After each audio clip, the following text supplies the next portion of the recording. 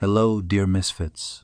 We survived Christmas, and now we're preparing for the end of 2023. We do hope you're with a family or a dog or cat, and you're cozy in your bed, waiting to be spooked by some horror stories. So before we start our show, do subscribe. And now, story time. My dad lives in West Virginia. I'm from Alaska and have lived here most of my life.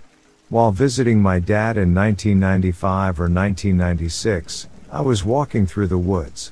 Something large took off from a tree above me. I've seen some big birds. This was the biggest bird I've ever seen. For scale, eagles, albatross, and sandhill cranes are common on the Kenai Peninsula, where I'm from, but this was bigger. Way bigger. And the wings were leathery. I told my dad and he laughed and said I startled Mothman, but really it was probably just a buzzard.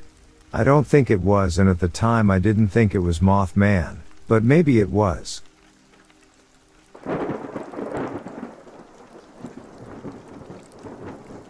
I know people that cross the Chihuahuan Desert. They would tell me of tall winged figures with red eyes that would follow them on occasion.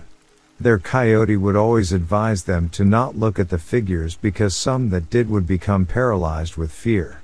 Also, if you Google Cahokia Birdman, you will find that at the ancient Pyramid Mound complex at St. Louis, they excavated several pendants and tablet carvings of a man with wings, perhaps a religious cult centered around this creature that goes back 1,000 years?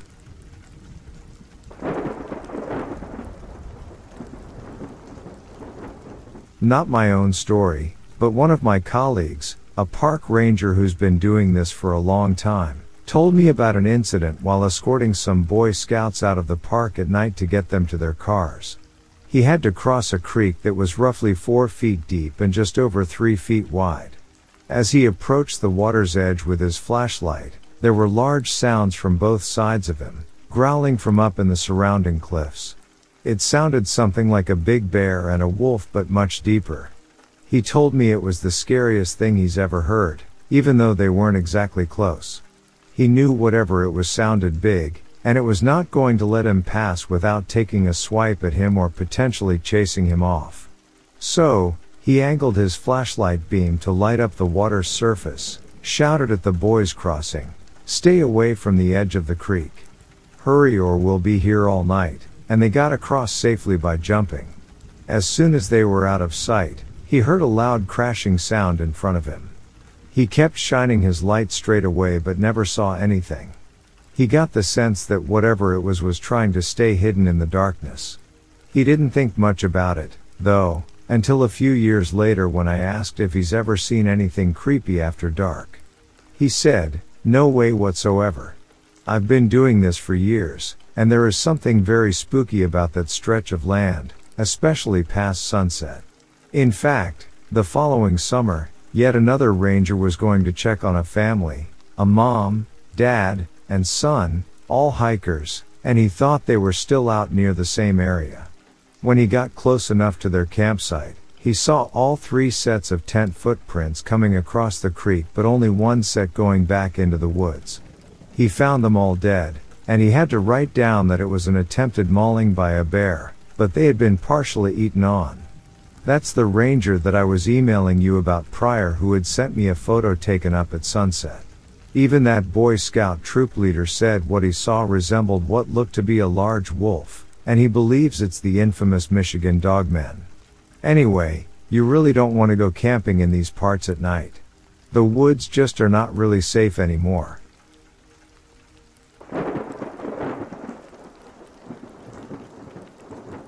Me and my cousin back in 1994. We were both outside playing, riding bikes, etc. We looked up because we saw a big human-like bird fly above us lower than the palm trees that were in front of my cousin's house. I remember it had just got dark outside so we could still see the blue sky above us, so it wasn't completely dark. It was a huge person with very large wings.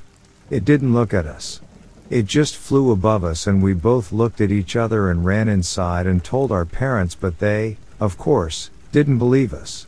We are both 36 years old now and we both remember this vividly.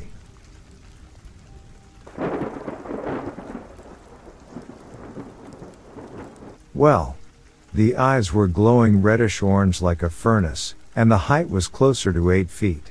Very broad shoulders, or the wings made it look like that. The silhouette was blacker than the night sky behind it. It was 1985 and I was 19 years old, just sitting on the lounge chair watching TV when I had a feeling someone was outside in the backyard. So, I pulled the curtain back and saw this being, and it sent an immediate flight, no pun intended, response to my brain. As fear turned into anger as I got out of the chair and headed into the kitchen. I got 2 knives holding blades towards my elbows and headed into the backyard. I saw nothing, but the air was colder in that spot where I saw it, and there were no crickets or anything making noises. This sighting occurred in Tempe, Arizona. My 2 cents worth.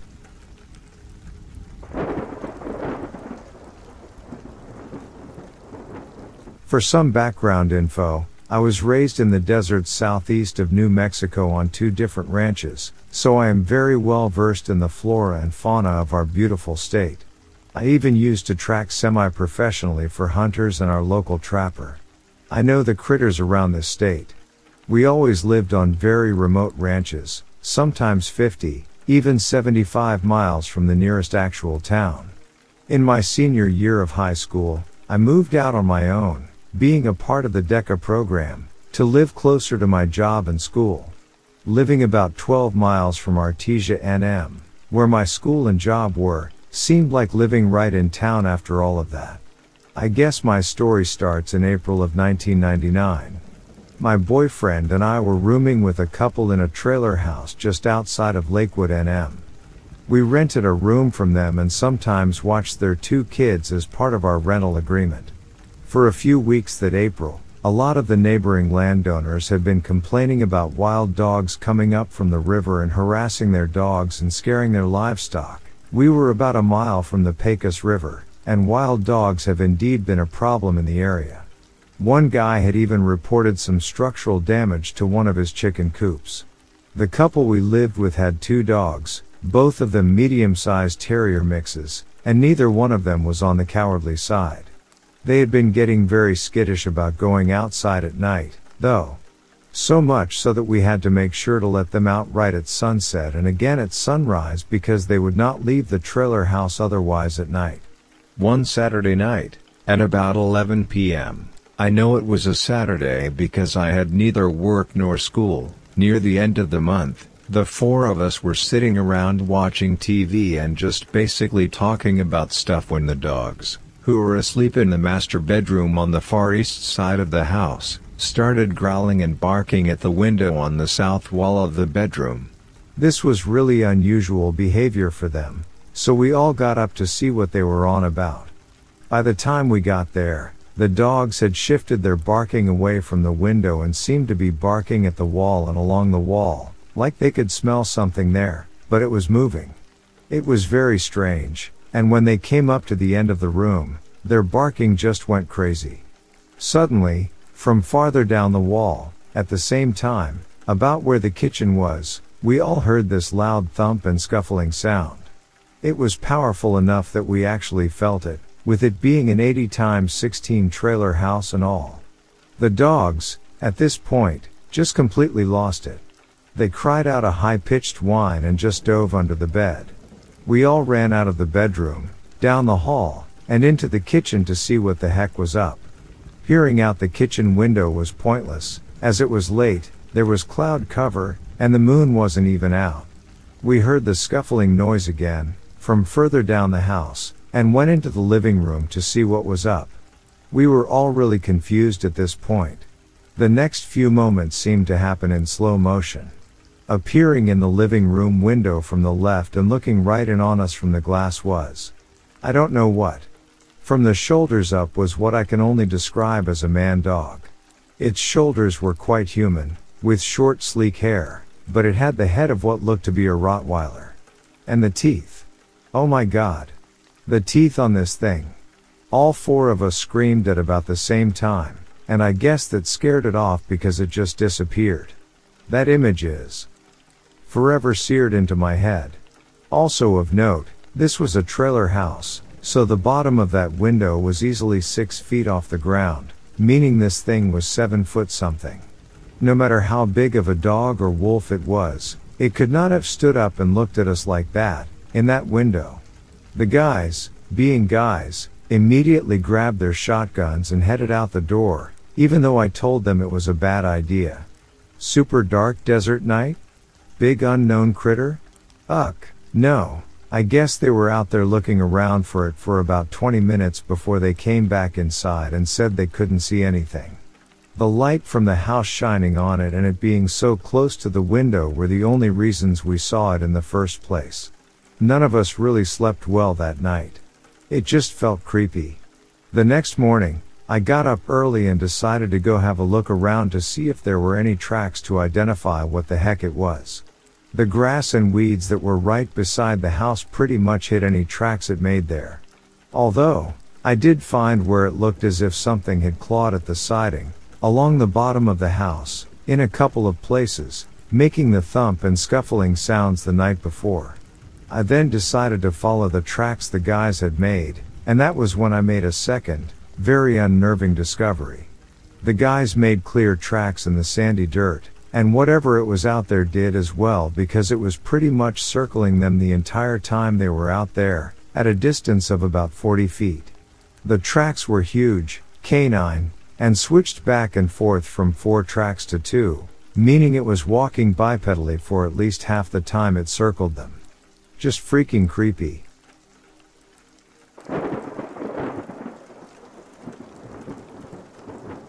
My friend and I saw the Mothman in January 2012 in my hometown, Mexico City.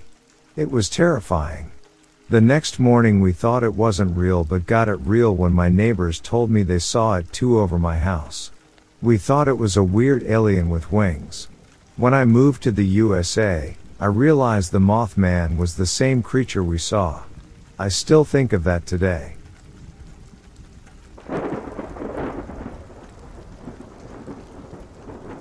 I live in Warwickshire, United Kingdom.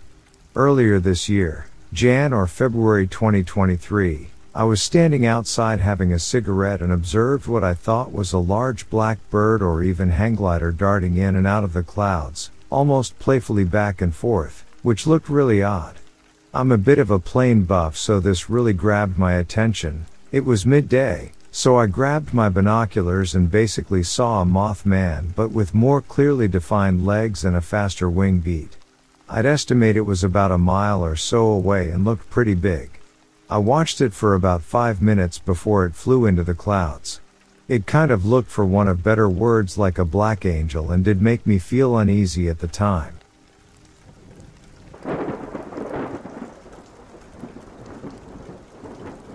I found this very strange journal when I was hiking in Yellowstone last summer. Normally I wouldn't even bother to mention it, but when I found it just sitting off the edge of the walkway around the big hot springs, I was curious. It was one of those really classic leather-bound journals, and I love all of those rustic styles. After picking it up, I looked around at the crowd of people roaming across the walkways, thinking maybe someone just dropped it, but no one looked like they were looking for something. I even shouted that I found it, hoping the owner would come for it, but after getting a few strange looks, I figured the owner was long gone. At this point I was very curious as to what was in it, and I figured I might find some information to allow me to locate the owner, so I thumbed through it. What I found was shocking. Now, initially I thought it was just a story. You know, kind of like those creepypastas they have on Reddit, but as I continued to read, it was clear that this was not just a creepy story. Something is going on at Yellowstone, and I think everyone needs to know, before it's too late. What I am about to tell you may sound like flat-out insanity, or someone trying to play a joke, but I swear, this is real. After I read the entire journal, I was thinking the same thing. I thought it was just a story, then even tried to brush it off as a joke, but my curiosity got the better of me, so I looked into it, and I even spent the rest of my vacation investigating the information in this journal. I mean, if it was real, I had to know, or at least calm my fears and worries. What I found was far more terrifying than I had even imagined. Let's get back to the journal. It was written by a gift shop worker named Sarah who worked at the Old Faithful Basin store. She wrote that she was very friendly and would often chat with the customers about their vacations and such. She was so well liked apparently that she often got repeat visits from customers, sometimes just before they would leave, or because they felt comfortable with her and she was honest. Whatever it was, Sarah was definitely not a wallflower by any means. She wrote that she began to notice visitors disappearing. She started to get concerned when visitors would ask about their missing relatives, although there were no missing persons listed in the daily bulletin. Apparently the day after they would be chastised for breaking a park rule by a park ranger, they would mysteriously disappear. Sarah wrote that the visitors would tell her that they reported their friend or family member missing to the park rangers, and a few hours later would be told that they were seen leaving the park. Yet the customers would often say they tried calling their missing companion, but just couldn't get a hold of them. She tried to calm their fears by telling them that there was often terrible cell service due to the mountains. Her worries started to grow as more and more people would go missing, yet not a single one of them would show up on the missing reports. It was at this point when she started to look into this strange event. Sarah began offering to keep a lookout for the missing person and traded phone numbers with the frantic families. Now I know what you are thinking. I looked into missing persons reports at Yellowstone, and none of the people listed missing in the journal are listed in the missing persons registry at the park. Not a single one of those people that she described is listed as missing in the park, yet the families swear up and down that they went missing in the park. I even asked myself when I called the Yellowstone Park Service claiming to be a journalist, and every time I mentioned one of the missing, and I mean every time, I was informed that particular person was seen leaving the park. Clearly there was more to this than the Park Service was willing to admit. I had decided to spend the rest of my summer vacation looking into this issue. Okay, so back to the journal. In the next section of the journal, Sarah said she started to look into these missing persons with a greater intensity, spending her evenings researching each individual, trying to find any connections or links between them.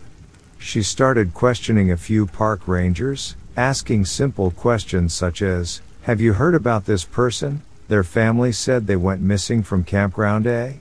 And did you happen to see this person actually leave the park?"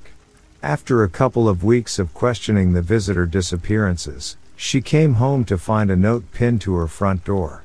When she read the note, she was shocked to find, "Stop looking. You wouldn't want to lose that precious job you seem to love so much." This, however, only served to solidify her determination to investigate the disappearances. Clearly this wasn't just a tourist lost in the miles of park. Something sinister was actually going on.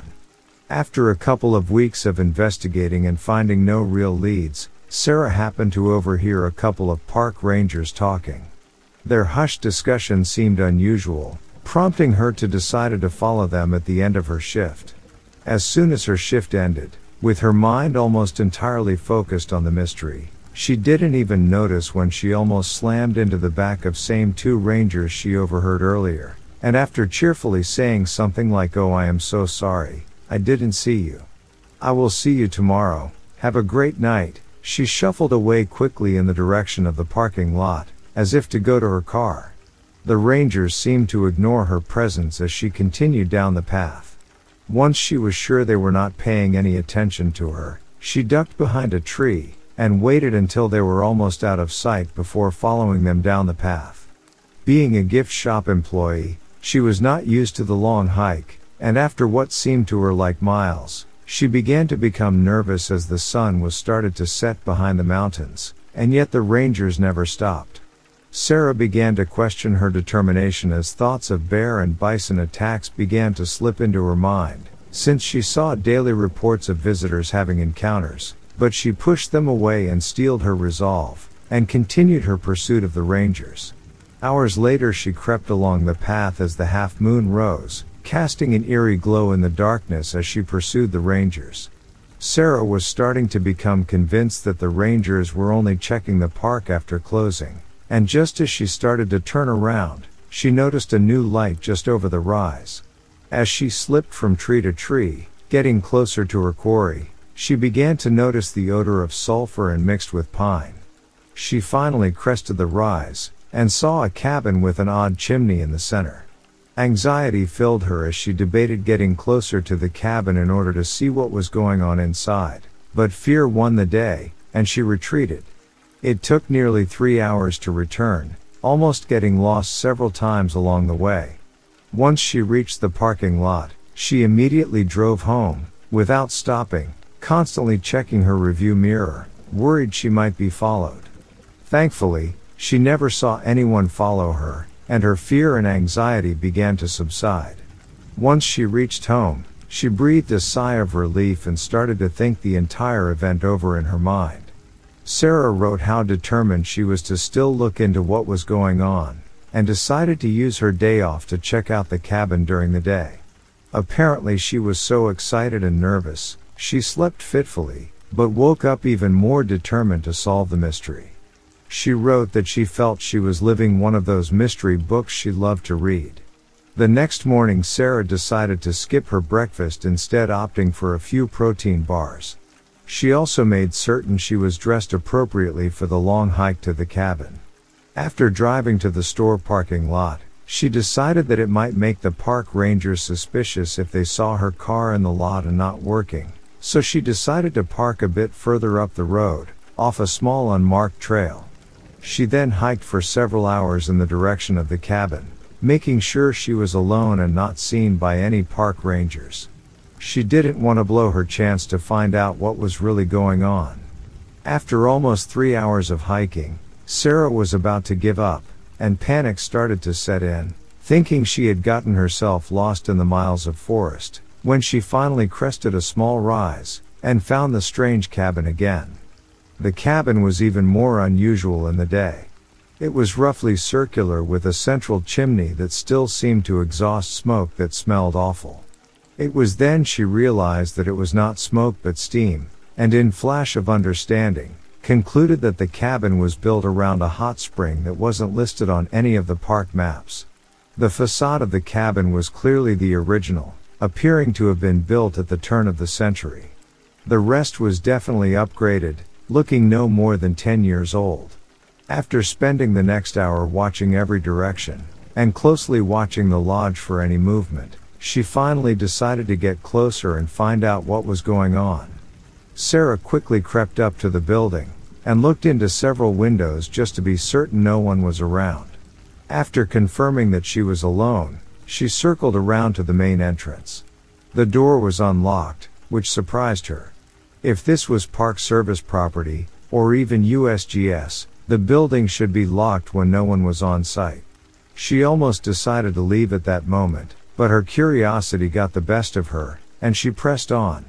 She swiftly opened the door, and quickly closed it behind her, while tiptoeing down the entranceway. There was a room on the right, and on the left before the main doors into the rooms surrounding the spring. She chose the room on the right first, hoping to find some sort of information relating to the building. Once she opened the door, she was shocked to find neatly folded stacks of clothing with a pair of shoes on top, and the occasional hat, backpack, or purse. Many of the piles had a camera as well. It was done so well, and so carefully, as if lovingly prepared.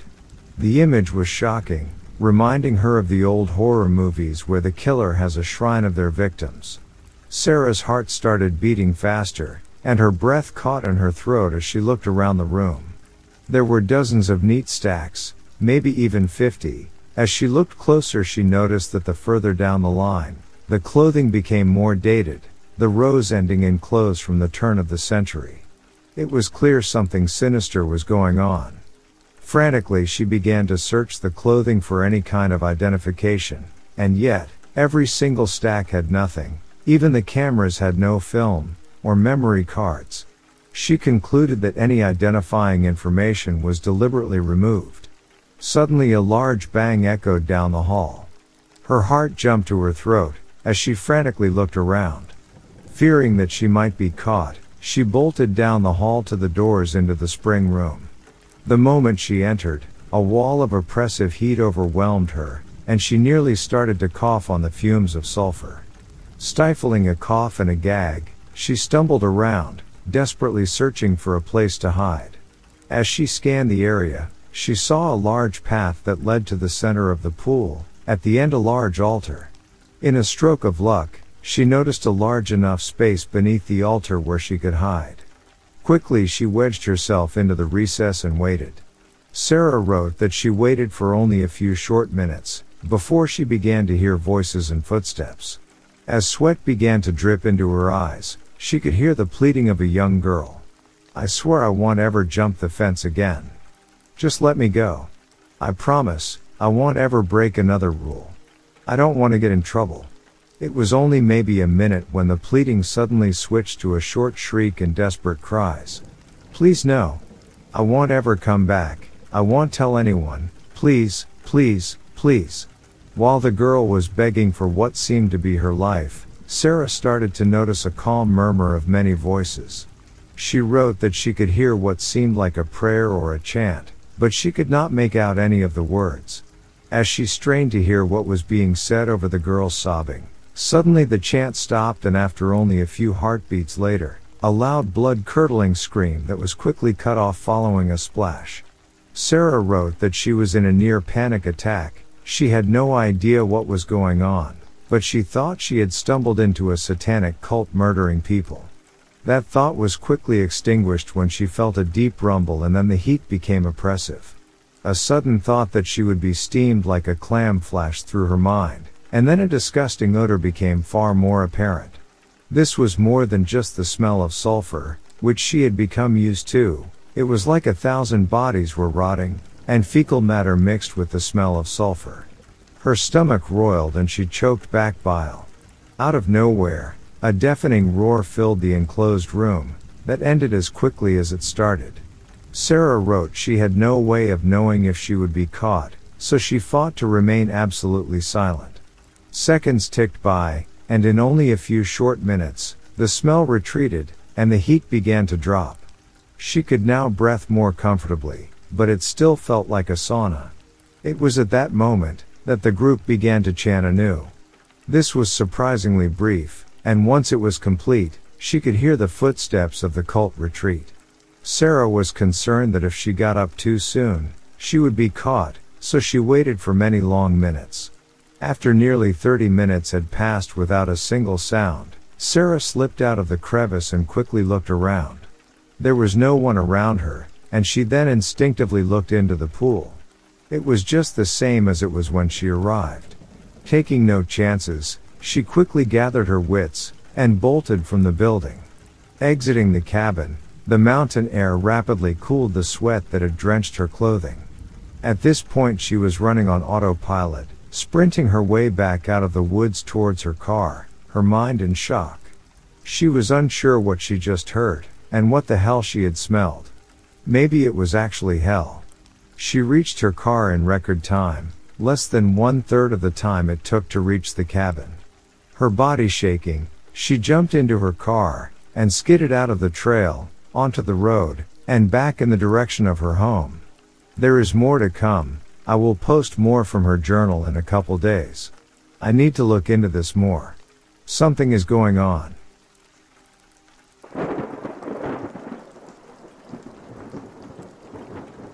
I had an encounter, about 1994 in the summer in the Cascades. There were two objects there. I had a 40-pound backpack. I was up by Trout Lake between Big Heart and Little Heart Lake, North Cascades. It was about, I don't know, a 6 or 8 hour hike back there. I never said this publicly. Anyway, I saw these two objects. I thought they were bears because they were down on all fours. I sat down to rest a little bit and I saw these objects. Then all of a sudden I saw them stand up and I thought it was bears standing up on their hind paws. They were, I imagine, 200 feet away. After they had left, they walked away and, as I say, they were 6.5 feet tall, something like that. So when I got my courage up, I went over to where they were to see what they were doing, and there were some wild strawberries and stuff there. They were kind of dark brownish colored. They were not bears. Definitely not bears because I've shot bears before. I was scared out of my pants.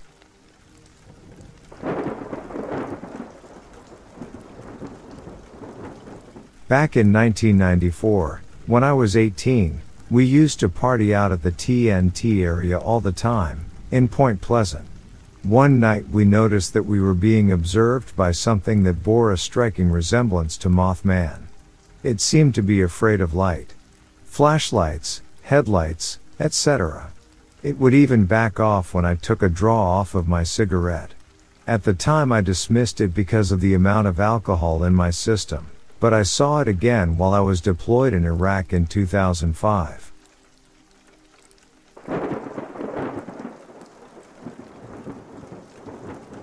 I made an observation of a Sasquatch many years ago. It was 2002. I lived in the Portland, Oregon area at that time and I did a lot of wilderness hiking in the Cascades. I decided to go hike to a lake. It was bigger than a pond but smaller than a lake. It was northwest of Mount Adams and southwest of Mount St. Helens. I had a 4-wheel drive. It took me about 20 miles of driving to get up there and then a couple miles of hiking. I came in on the southwest corner of this lake. And at the very north end, there was a Sasquatch peeling bark off of a tree. I was frightened at first but then I just got down on my knees at the shoreline and drank some water. It watched me take the drink. Then I sat down and rested for a while. It finished off with the tree bark and then walked away. Then it was time for me to go too. I didn't know if it was going to charge at me, so I left.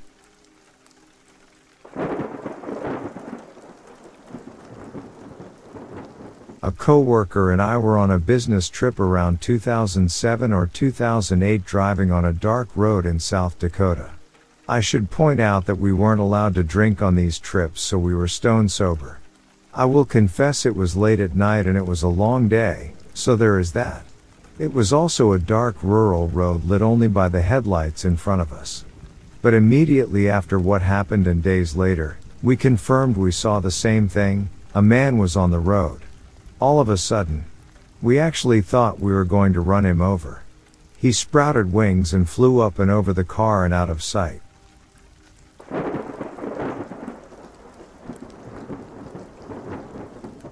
In 1987, a friend of ours, her name is Sheila, and her brother had gone up above the Cascade locks and found some steam vents.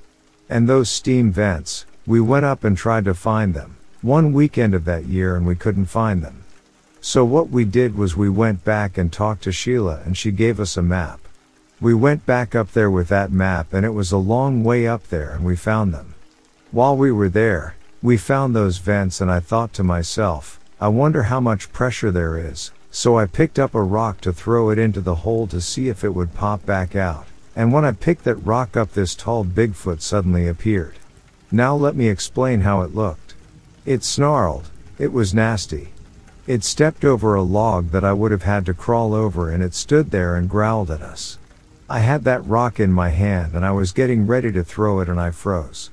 My friend was standing there off to the left of me looking over and that thing snarled at us. It had eyes like a cherry on your cigarette. When I was a kid I had heard stories about this. While we were standing there, my buddy's friend took off running and it turned its body and followed him, but when he got too far, he turned himself to me and looked me in the eye, and I'm not kidding, I got the biggest rush I've ever had in my life. I remembered that the native people used to say, that if you see one and you look him in the eyes, he will steal your soul. It scared the crap out of me.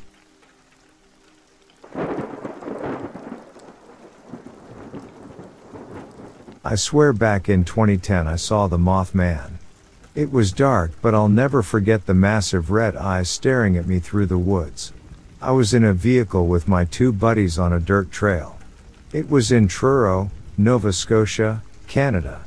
It wasn't the only time things happened in those woods, but that was definitely the craziest time.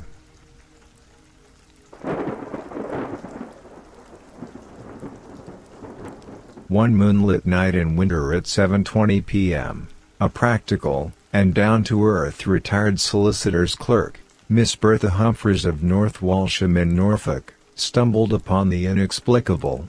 She recalls, it had been snowing heavily, and when I took my little dog for his evening walk, the ground was thickly carpeted with snow, so I decided to go for a short walk down one side of the road and up the other.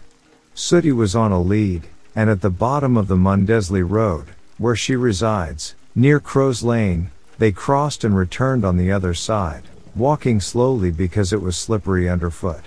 She recounts, I glanced ahead and at the top of the road where it swerves at the bend, I saw a dull, red glow moving above the ground from side to side. At first I thought it was the rear lights of a car reversing. Then the glowing still persisted moving. I thought possibly it was snow spots I was seeing, just as one sees sunspots. I rubbed my eyes, we walked on. Then I stopped and stared, as the object had now emerged from the narrow part of the road and was floundering along. It was a jet black oblong shape, dark and bat-like, and in the center was a circle of dull red light. I stood still, mystified, when the next thing I knew it was coming towards me slowly and taking up the complete crown of the road. When it reached the wider section of the road, near the Orchard Gardens public house, it floundered and fluttered and slowly rose into the air across the open space until it reached the housetop level, the red circle still glowing and the black shape flapping and billowing like a cloak. Then I observed it was dragging behind, as it were the tail of a kite, a miniature of itself, black, oblong, with a glowing red circle in the center.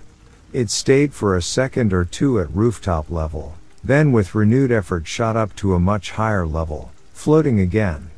Then it shot up higher still and disappeared in the clouds. All this was in complete silence as the object made no noise whatsoever, although it struggled hard to get airborne. It would seem that the object got caught in the narrow section of the road, as the red glowing was drifting from side to side. It was not until it came floundering to the wider part that I could see its shape, which took the form of an oblong sail, and it floated towards me. After it became airborne and had disappeared from sight, a gentleman came along. I asked him if he had seen an unusual object in the sky. He unfortunately had been gazing down watching his step, as it was very dangerous walking. He had seen nothing and suggested that the object might be something sent out from the radar station to warn ships.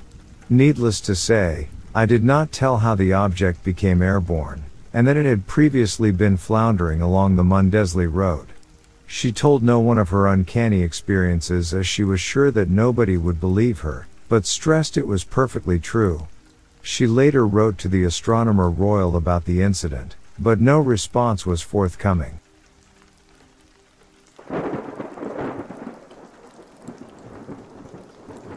I had a few encounters with Sasquatch, a whole family of them as a matter of fact. A friend and I found ourselves smack dab in the middle of Sasquatch country in north-central Washington. We went 45 miles to the end of the road and we hiked 6 miles up in and around, then we hiked the 2,000 feet elevation gain. By the time we got there, it was totally dark. I shined my light ahead of him and I saw these red eyes right in front of him, like in the back. I said, "Stop. Don't go that way." And it was right on the end of a cliffside. We almost got to where we were supposed to camp and we went around the other way a couple 100 yards. When we got to where we were going and set up camp in the middle of this clear cut because an avalanche or a snow slide came through and took everything out. And right over there in that exact spot where I had just grabbed him, all of a sudden we heard a 300-pound boulder just, like, crashing through the brush, and it was like a totally flat spot, and that's when it started. They pretty much left us alone all night. The next morning we started hearing the rock knockers around us, up on the cliff. We started hearing what sounded like 300-pound giant woodpeckers, and I figured it was them. They were making this noise with their throats but really loud. And they were moving around a lot, in the woods, but we couldn't see anything. Then we heard him, the screaming howler, the Big Daddy, coming up the valley, letting out this roar every minute for half an hour straight. He would scream for 30 seconds. He sounded like the Westmoreland Pia howler, if you ever heard that. We hiked out of there and they let us go.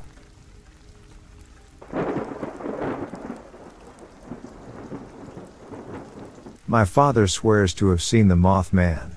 He lived in downtown Los Angeles, circa 1970, and was walking through a neighborhood with a friend around 11 p.m. Suddenly, they noticed a very tall or lanky and limber, black short-furred but naked man with bright red laser shine eyes and wings that looked like a moth's but translucent. They claim it was basically parkouring a few home roofs at a time. The wings seemed to shortly glide it, more than flap or propel it. It was a dead quiet night, yet there were no sounds of landing contact. It glanced at them briefly and continued until it leapt over a small building and kept going. My dad's friend immediately committed to and became a pastor. My dad was a very talented man who sought the most out of life. That sighting made them rethink the value of their lives.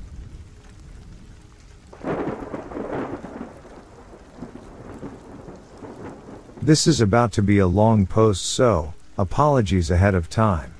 I never believed in cryptids at all until I saw one myself.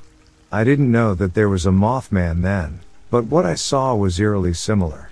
It was in late December of 2005, easy to remember because I'd gotten LASIK surgery on both my eyes and I had better than 20/20 vision at the time. I was living in an apartment complex that had a communal laundry in the center. It was a bit after sunset and I happened to look up at the roof of my building, and that's when I saw it. At first, I thought it was a person, crouched on the roof, resting their head and arm on one knee. Except, it was gray, incredibly muscular, and looked like a gargoyle to me. We locked eyes, it made a large huff sound, like a bull, and it galloped across the roof line. The sound was like a horse, and then it leapt and the biggest wings I've ever seen came out of it, with an unforgettable whoosh. These things exist. I wish there were a way to show my memory of it to people.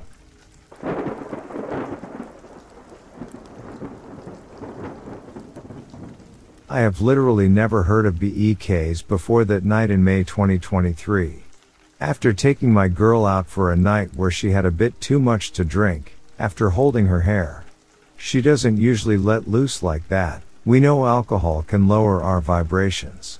Anyway, I was hopped up on caffeine from being the designated driver. So after I tucked her in, I went for a drive. Not 2 blocks from my house, in Henrico County, Virginia, I saw a little kid, maybe 10, a boy, on the side of the road in a black hoodie. He waved and I slowed down to see if he was okay. Before I rolled my window down, I had a bad feeling of dread. The kid looked up and had pale skin, empty eyes, just so black and void. I didn't stick around. I sped off and came home. I was freaked out. Then my dog started growling. He started looking at the door. I didn't look out, but I felt an unexplainable dread, so I prayed the Lord's Prayer and then my dog stopped growling. Then I googled kids with black eyes and went down this rabbit hole. The sighting happened at 1:10 a.m. approximately in the lakeside area of Henrico, Virginia, near Richmond.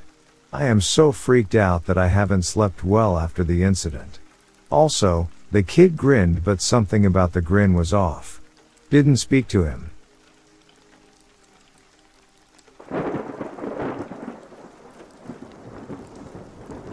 I think it was spring or summer, so my aunt was out late.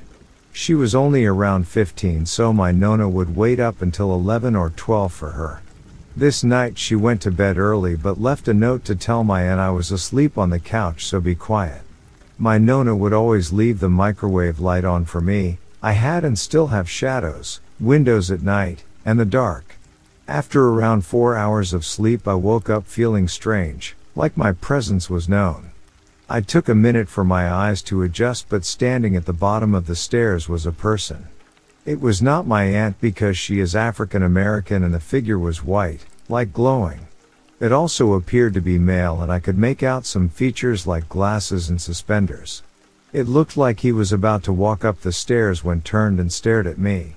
After a minute I closed my eyes and went back to sleep. When I told my nonna, she said it was my grandfather. But in all my years he has never been upstairs but twice.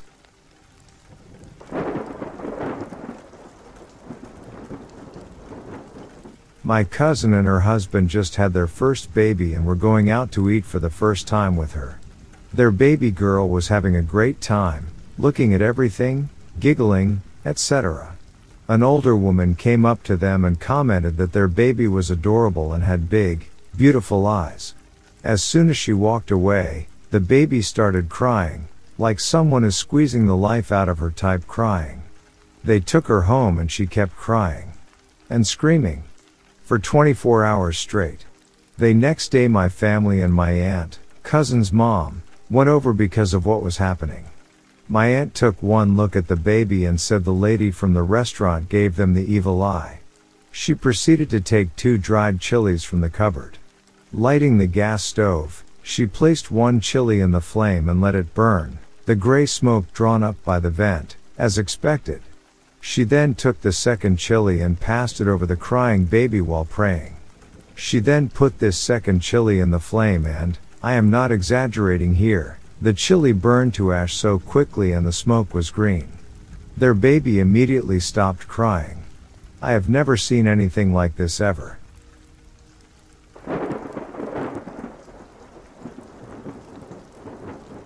One night I was alone with my mother in our home. She was doing the dishes when I went outside to put the garbages in the bin. On my way back, I was thinking about various things and something came to my mind that I wanted to tell her. I don't remember what, but it's not important for the story. So I just keep that in mind to avoid to forget it. I can't explain the layout of the house, but basically when I got back into the house, I saw my mother going upstairs. She used the stairs at the end of the corridor. The light was tuned off, but I saw her silhouette and I heard the wooden stairs crackling as all wooden stairs do. So I said to myself, I need to remember what I have to say when she comes back basically. So I go back in the kitchen, which is just behind the door next to me. When I enter the kitchen I jump scared. My mother was here. I just took few seconds to process the situation. It was impossible for her to come back in twos. I went to take the biggest knife we had and told my mother to stay downstairs and to be ready to call the cops because someone was upstairs. Yes, I went upstairs with the knife. Not the most clever decision. So I went upstairs, I took my biggest voice, which is not scary at all, and asked the person to show up and I would let it go. No answer. I am going in all the rooms, one by one, I am looking under every beds, into every wardrobes. Nobody. I check all the windows, all closed. Nobody was upstairs and nobody could escape through a window. I never find out who or what I saw. Now I have to say that a lot of weird things happened in this house. Shutters closed by themselves. Weird things happening with the electricity. Plenty of things I can't remember everything. Probably 10 years after this event, my mother saw her grandmother at night. She died when I was really young. She woke up and she was there.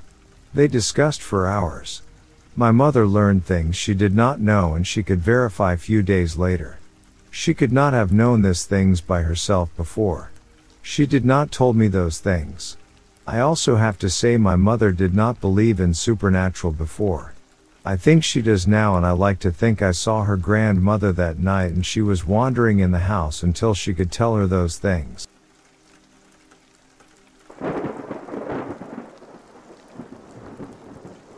When I was about 5 years old or so, I was laying awake at night on my crib in my parents' bedroom.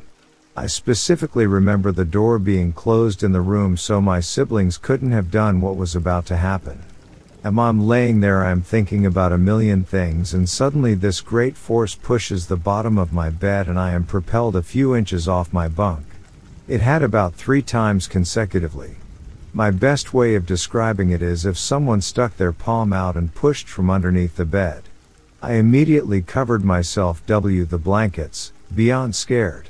I didn't wake up my parents or cry, for reasons that I have always been curious about. I look at the doorway for a few moments trying to rationalize the moment, hoping it was one of my siblings. The door never opened. Someone fell asleep, and the next day when I brushed my teeth I looked underneath my bed and all there were some of my shoes and toys. To this day I will always remember the experience vividly and I'm always curious what was that aggressive force.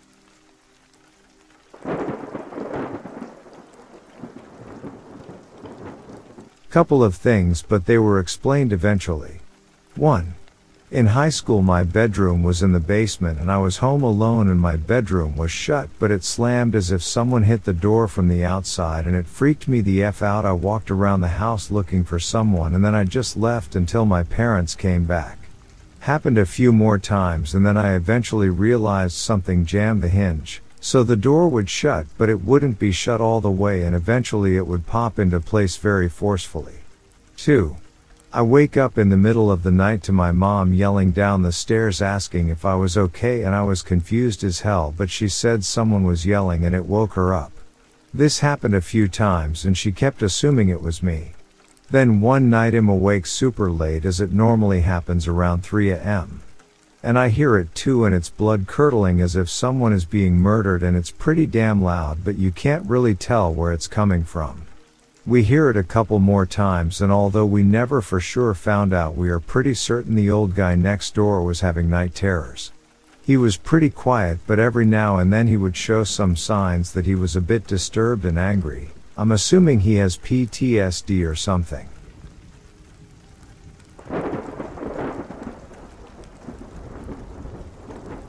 My family was staying over at my uncle's place.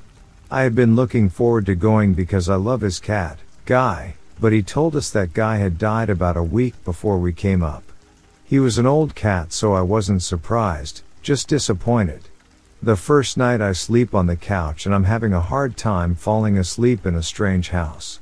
I'm facing the back of the couch, eyes open, just kind of zoning out when a car driving by casts light that slides across the whole room. When the light runs up the wall behind the couch, I feel the light tap of a small animal jumping on the couch around my feet. I've owned cats all my life, so it's very distinctive to me. I don't move. Light footsteps move up the edge of the couch until I feel something round and soft flop into the crook of my knees. It begins to warm that spot and I feel drowsy almost immediately. I told my family, but the only one who believed me was my uncle. He said the guy always slept in the crook of his knees.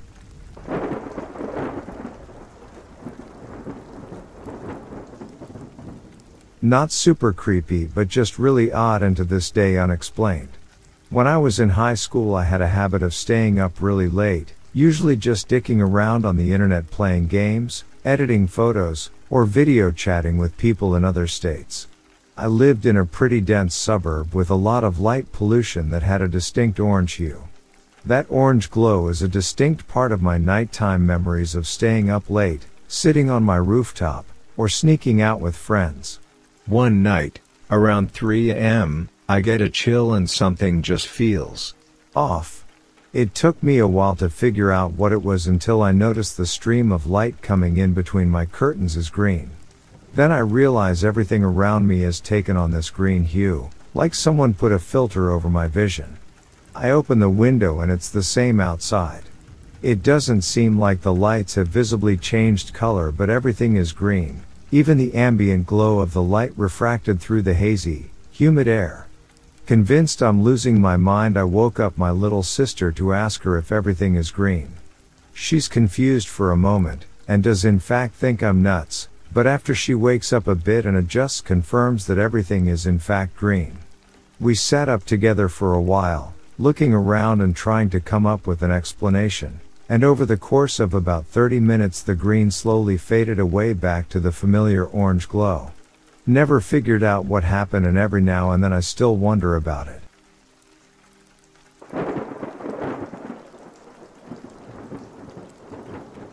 So with me the most recent one was when I went to take a bath. We have one of those old bathtubs that are raised off the ground. I was standing on a towel turning on the bath when all of a sudden the towel I'm standing on gets pulled underneath the bathtub. At first I laughed it off because I thought it was one of my cats playing with me, but when I tried pulling the towel out from underneath the bathtub with my foot it wouldn't come out from under. Eventually after a minute or two I finally got it out. But there was a handprint from where the towel was pulled under and it was larger than my handprint. I also ended up looking underneath the bathtub and nothing was there. With my mom, she was in the kitchen doing something, I don't remember what, but she heard a male child laughing behind her. When she turned around, there was a smaller black shadow standing in the doorway. Then it said hi to her and disappeared.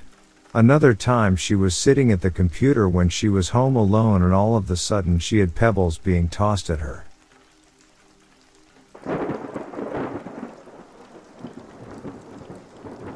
Just before my 10th birthday, I dreamed that I killed my grandfather by stabbing him in the heart. He died of a massive heart attack within a week of that dream, on my birthday. When I was in high school, I dreamed an acquaintance of mine died in a car accident. 2 days later, she tried to beat an 18-wheeler onto the freeway and didn't make it. Killed 2 other young ones from our school with her. When I was in college, I dreamed that 2 people I didn't know were hit by a car while jogging. An old man ran down 2 members of the track team while they were out jogging a day or 2 later. I didn't know them, but I heard details about it from a friend of mine who was on the track team and knew them well. I don't keep a dream journal anymore.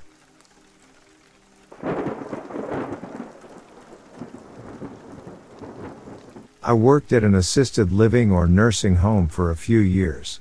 When I was first hired, my coworkers told me the place was haunted, but I just brushed it off because every nursing home I have worked at, I was told was haunted. A lot of creepy stuff did happen at that place, though, but I'll just tell the creepiest one. I worked the 3rd shift, from 9 p.m. to 7 a.m. My job was to distribute nighttime medicine, clean, check the doors to make sure they were locked, and walk around with a walkie-talkie to check in on old people if needed. Mostly, I would sit in this big chair and draw. One night, chores were finished, I was doodling in my favorite chair, and down the hall to my left was Mrs. Wilson's door. She was a funny lady, cranky as hell, and a bit of a hoarder but super cool. So, I'm sitting in the chair, and I hear knocking on her door. I look over, and no one is there. Mobility-wise, there is no way it's her knocking on her own door. I start putting my drawing stuff away so I can check on her anyway, and I hear knocking again, but this time it's very aggressive. I drop my stuff and walkie-talkie to the janitor that she is knocking on her door like crazy, and I may need help. As I approach her door, I hear her yelling, "God damn it. Just come in. It's unlocked." I open the door, and she is in her recliner where she preferred to sleep. I ask if she was knocking, and she snaps back at me. "Me knocking? It's you knocking on my damn door every damn night. I'm sick of it." I just told her I was sorry and would leave her alone. She said she would get me fired if I didn't stop messing with her. I talked to my manager in the morning, and he assured me my job was secure and told me everyone who has lived in that room complains about someone knocking on the door at night. Freaked me out. Another time, I heard an old man's voice ask me, "What are you drawing, little lady?" I answered as I looked up because it was not unusual for the residents to be up and walking around at all hours, but no one was there. I got up and looked everywhere. No one was there. The janitor and I spent a lot of breaks smoking and telling our stories.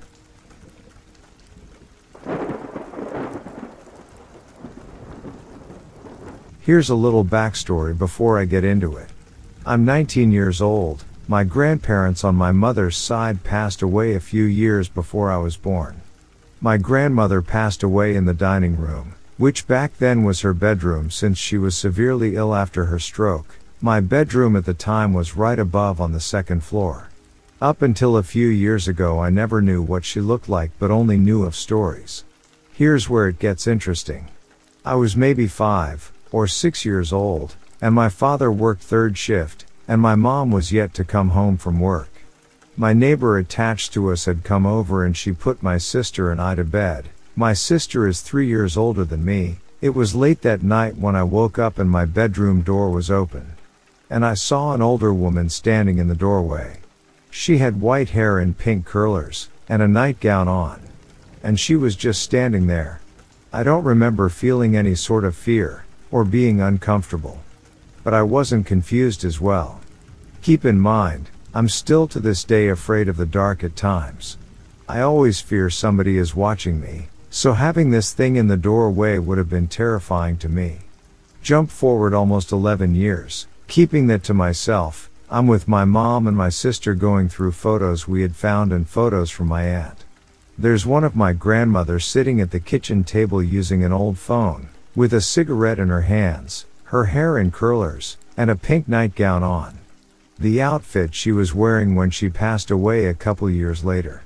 I believe in paranormal, I believe that ghosts exist, and I believe I saw my grandmother that night. My mother never wore her hair in curlers.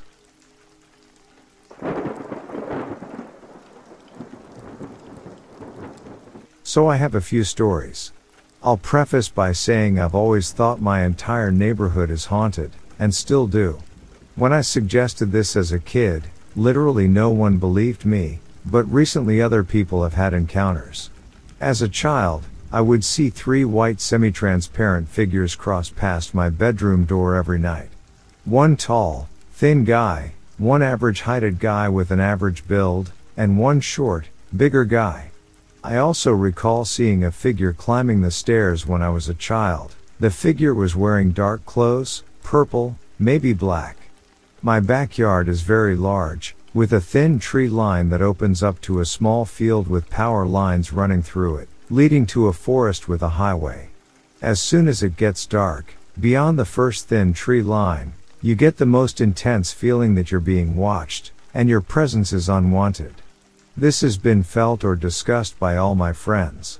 Some suggest that there is a Native American presence back there, possibly native land. It's sometimes alluring, and in one particular incident, my friends and I felt like we were in a vortex of sorts. We were in the woods, laughing and being loud, and there seemed to be so much energy building up between the 3 of us. We were completely unaware of what was happening around us. Suddenly, it seemed like all the energy was sucked out of the air. We instantly became aware of our surroundings, and we all got an eerie, creepy feeling. Needless to say, we left the woods. One morning when I was a child, my brother and I were eating breakfast with my dad in the kitchen, and all of a sudden, we hear music going full blast in reverse coming from the basement. Someone, or something, had turned on my dad's music equipment in the basement, playing my brother's CD at full volume in reverse. There's no way it could have gone on by itself. There is a presence I refer to as the old man, and whenever I talk about him on or around our property, I get goosebumps, my eyes water, I shiver, and feel his aggressive presence. He hates to be talked about and lingers in the dark. I don't know much about all this as I cut myself off from my curiosity in communicating or opening myself up to the other side after a complicated or intense experience as a teenager, which frightened me, but I am fully convinced of his presence. It would terrify me to be alone in the house growing up, and I felt him the most in the basement. Our toy room was in the basement growing up, more of a closet than anything. Numerous times, I found myself playing in the toy room and sensed someone coming down the stairs and entering the basement. I was always so sure it was my brother coming to scare me, and I'd call out to him trying to talk, and every time when I got no answer, I'd peek out to find no one in the basement. There was always that eerie feeling of being watched in my basement. When my brother was in college, he drove home for the night to hang out and planned on driving back to school in the morning.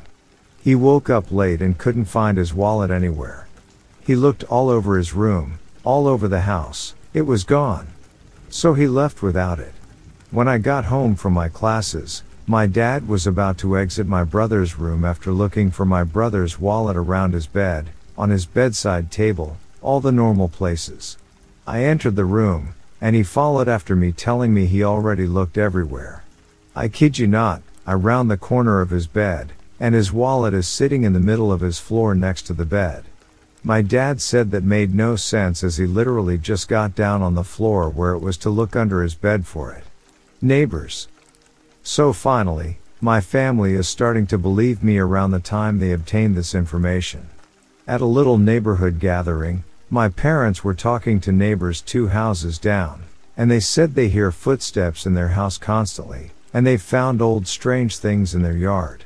My next door neighbor told me recently, as we discussed the paranormal, that her younger brother had woken up in the middle of the night, fully awake, and saw a woman's figure standing in his room.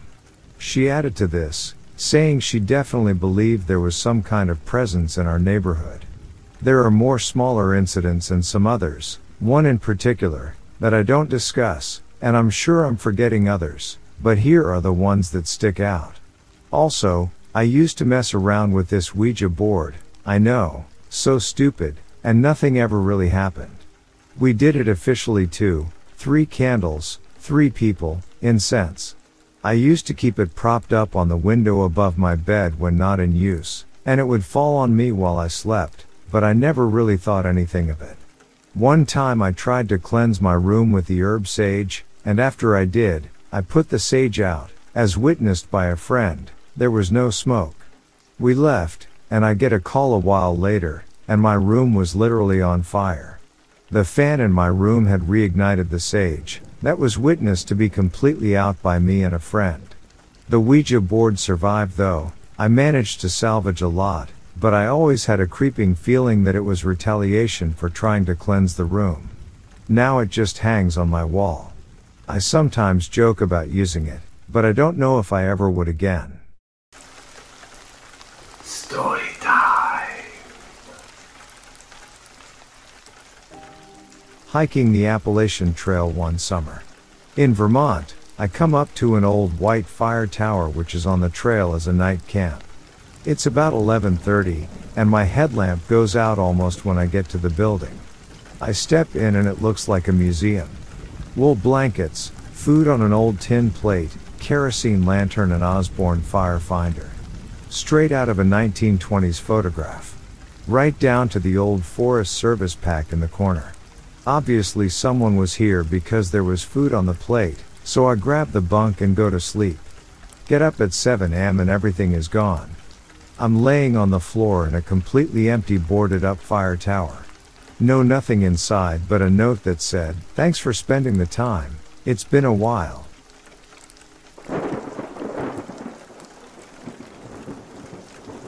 A story from a group I encountered while hiking. When I was in Boy Scouts, we went on a canoe trip into the deep woods and lakes on the Minnesota or Canada border. On our last day, we got stuck on a trail and couldn't go in the water due to lightning. We ran into a couple of groups and started talking about some stories. This is where we heard the following tale.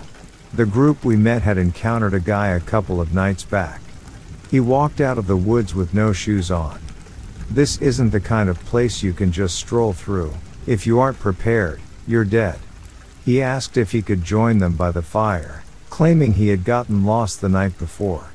He also inquired about any extra food.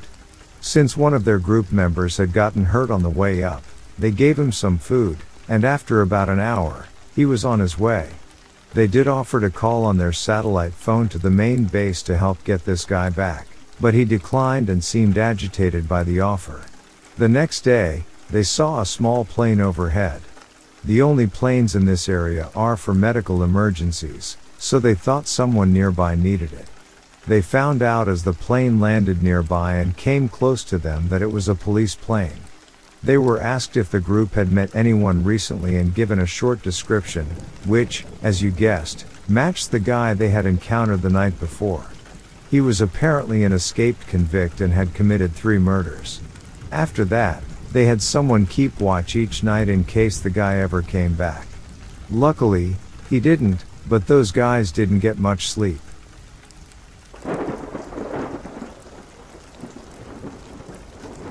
Just after sunrise, my wife and I were laying in our tent, talking.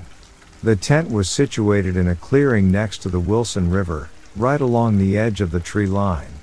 We were the only people camping in this clearing, and it was very remote from other camping areas, which is why we chose it. Off in the distance at an angle behind the tent and deep in the forest, we heard what sounded like someone breaking large sticks or small logs against the trunk of a tree. We found this odd because there were no trails or roads where we heard this. Why would anyone be out there? Also, we were the only ones around to the best of our knowledge, as this was not close to any campgrounds. The early hour also added to the strangeness of the sounds we heard. After maybe a couple of minutes of hearing this, The sounds became more intense and changed to what sounded more like very large branches being snapped and small trees actually being uprooted and pushed over. The sound slowly moved towards us at this point.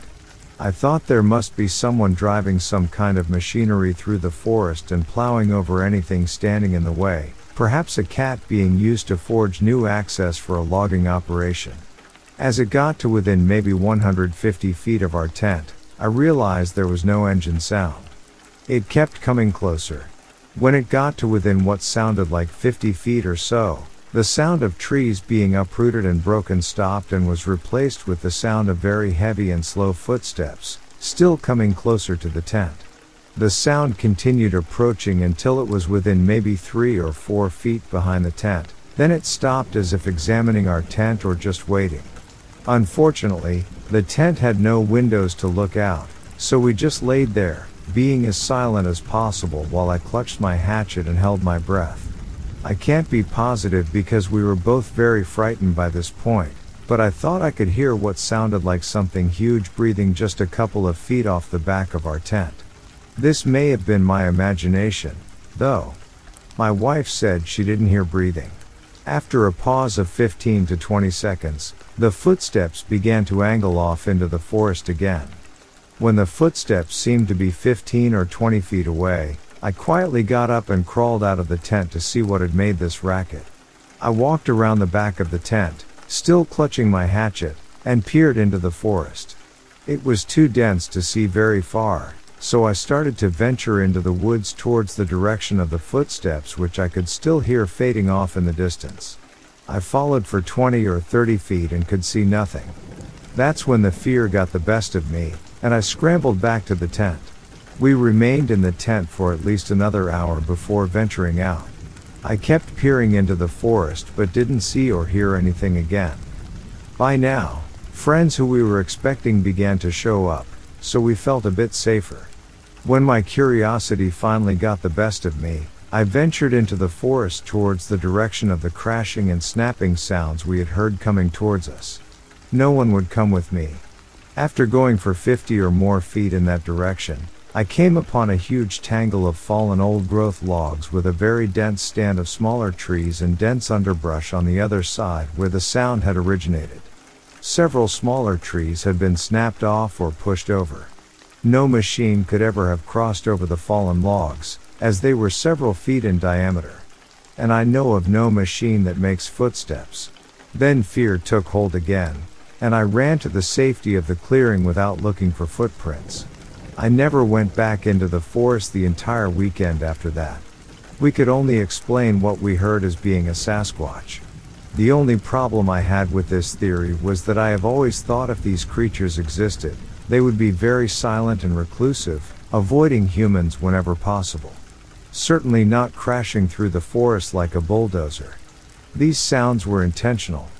I can't say for certain what we heard, but I do know without any doubt that it was not a human, machinery, a bear, an elk, or anything else that might be commonly found in these forests. I've spent much of the last 20 years trying to come up with an explanation for what we heard. I have none other than a Sasquatch. Why it made such a racket is beyond me.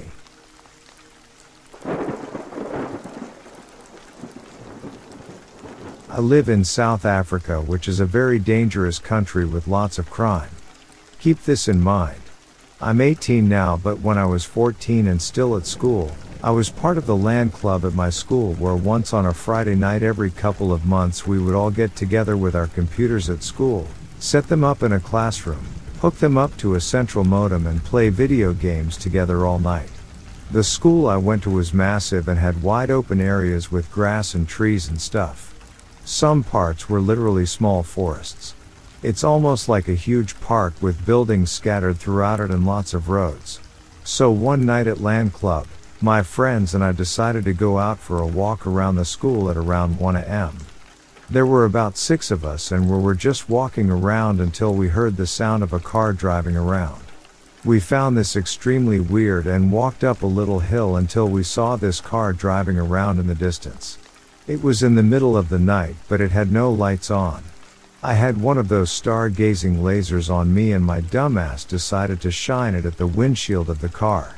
As soon as I did it, the car screeched to a stop. Then it started driving again, in our direction.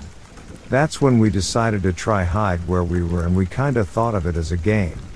We were on the edge of a tiny forest and a large open field. We split up into groups of 2 and had 2 in the forest, 2 on the edge, me and a mate, and 2 on the field. All of us were lying down flat on the ground. There was a road about 10 meters in front of us. The car drove right in front of my friend and I and suddenly turned its car so that it was facing us. Then the lights just turned on, blinding us. I couldn't see anything, but out of nowhere from the light I see this dark figure of a man running towards us, getting bigger. That's when we bolted. This man had the jump on us, so he was super close behind us when we started running. My friend and I split up as we ran and he carried on chasing me. I was shitting myself. Keep in mind this man has not said a single word yet, and almost all teachers would at least say something. Now that I think back on it, this part was quite funny. After a while of running I turned my head to look back to see how far he was behind me, and I did so at the exact right moment, because as I did that he literally face planted, and I'll never forget seeing his face drag across the grass. Anyways, we kept running, past the land classroom, all the way to the other side of the school. We thought we were safe to hide somewhere there until we heard the sound of his car again. We started running again until we were far from the roads and watched from afar. This car was slowly driving around, literally looking for us, and even drove as far as the other side of the school. It gives me the chills thinking of what he would have done if he had caught us. To people that think it was probably one of our teachers. His body shape and head shape, he was also bald, didn't look anything like our teachers. He clearly saw our faces when he turned the headlights and shone it on our faces, and would have said something on Monday. But no teacher said anything and we weren't called up. Why would he say nothing? Surely they would say, "Hey kids, what are you doing?" Why would they be at school at 1 a.m.? Creepy stuff.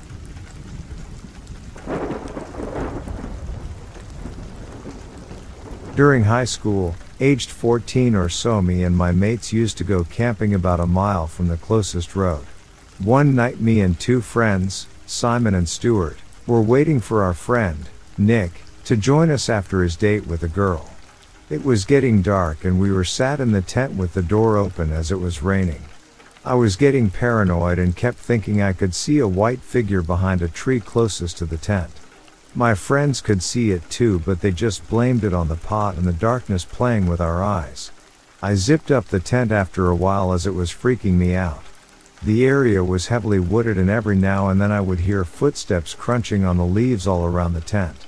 I kept telling them to shut up and listen, but it would always go quiet just after.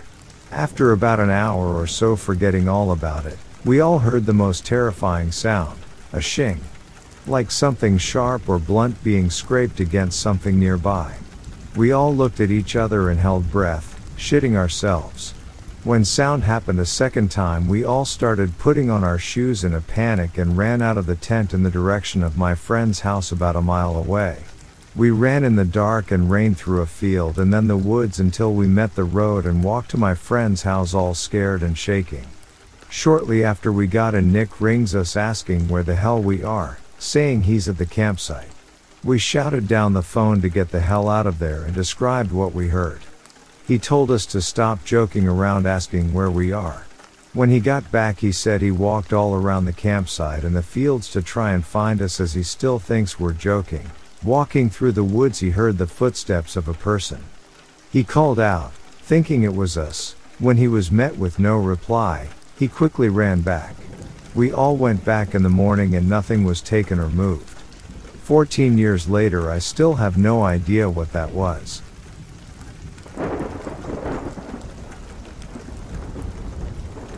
Went walking with a female friend really late at night and turned down a closed dirt road that I knew had washed out a few miles down. I didn't think we would see anyone, and after a couple of miles down the road we heard a motor start and come roaring up the road. I reacted and got my friend and I off the road just as the lights came over a hill and hit us. This pickup full of guys stops about 100 feet away from where we were hiding in the woods. Guys starts yelling for us to come out, and after a minute or two they start getting angry and start hoping out the truck with flashlights and start looking around. Luckily I knew the woods and area really well and have a pretty good sense of direction, so I take my friend and creep further down the road until we are well out of earshot and cross the road, and after we hear the truck start up and roar off we start heading back up, staying well into the woods, and before long we see this truck slowly creeping along with its lights off. They kept doing this, and every time they pass we got low and behind something, so it takes us almost 2 hours to get back out to the main road. I kept us off the sidewalk just in case until we got back to the house, because I did not want to find out what those guys might do.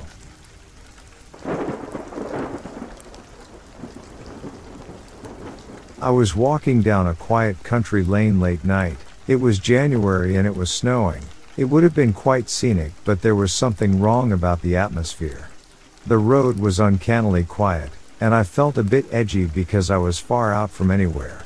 There was a bus stop, the twice-a-week kind of bus you get in places like this, with a wooden bench. There was somebody sitting there, seemingly wrapped up in a big jacket with the hood up. I didn't have any option, I had to walk past. You have to understand, this is like 2 and there was no bus coming. They didn't move as I came past and I hurried off. I was just really freaked out. When I reflect on it, I think I probably did the wrong thing. They might have needed help, but that's how the goddamn aliens get you.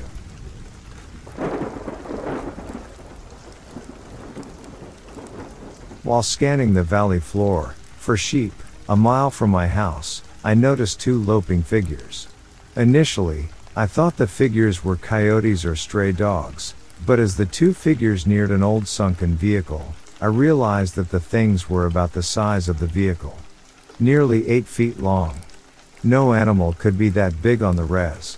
I watched the 2 figures until they disappeared into the woods, across the valley. It was starting to get dark, but the moon was bright enough, so I walked without a light. As I walked down the mountain, I heard something yelling. It was like a howl or a yell. I started to hurry. Then, when I got to my house, I locked the door and spent the night listening to the strangest sounds. I'm sure it was a skinwalker, but I found this sight and was surprised.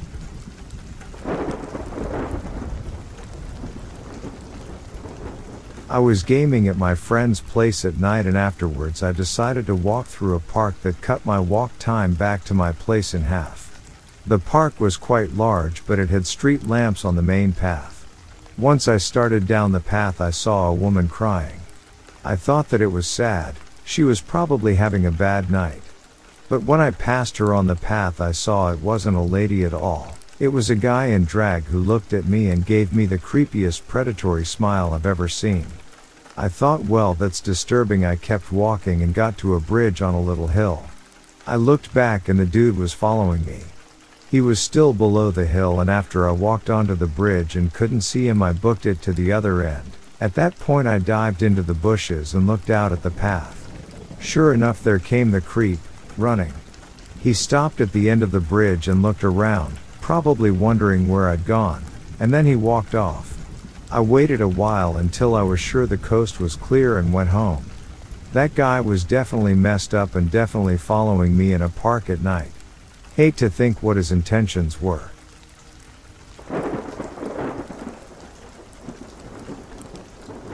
"8 years ago, my brother John was heading home from his girlfriend's house off a county road outside of Boulder, 11 miles south of Pinedale, Wyoming. It was around 1 or 2 a.m. when he saw what he described as a huge dog traversing down the slope on the south side of the road, commencing to run alongside his pickup. He was driving a 1969 to 1970 Ford F-150 Highboy, which came from the factory lifted. The dogman was running with him at 35 to 40 miles per hour. There's a 2 to 3 feet barrow ditch running along the road, and the dogman's head was level with his as he was driving, so John estimated its height at 7 to 8 feet. It was dark in color with gray or white on its muzzle running from its nose to under its eyes, which were amber in color. He sped up to 45 miles per hour, and the dogman kept up with him, often looking inside the pickup. He said at around 50 miles per hour, he lost it, and that's all he would tell me.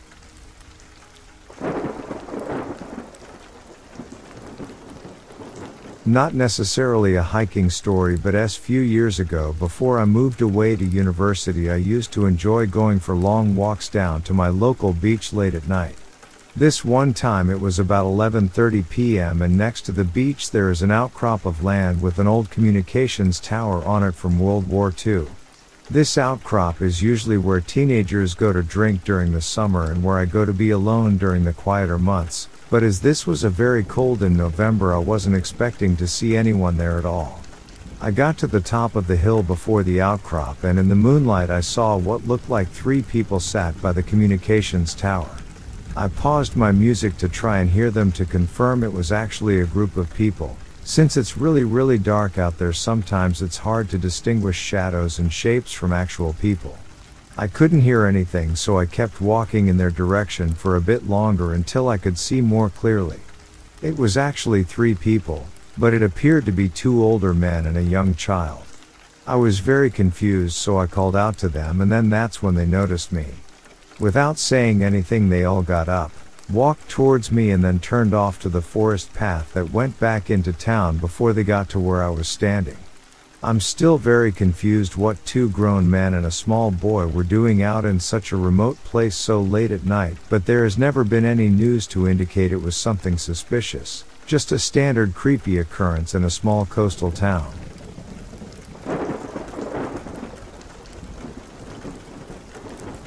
This isn't really my story, but I happen to know it. This happened in my town. So there was this guy who was walking his dogs during New Year's night. He got shot in the back of his head. My dad was one of the people who worked on the case. Turns out he was shot by a cartel. Or at least by somebody that got instructions from a cartel.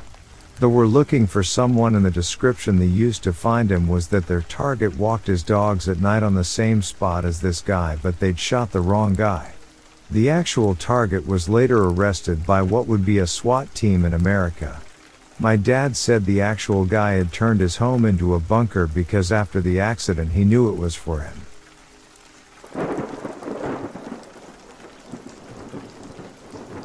In the spring of 1979, I went hunting on Rice Road, south of Cochrane Road, west of Timber, Oregon, T3NR5W.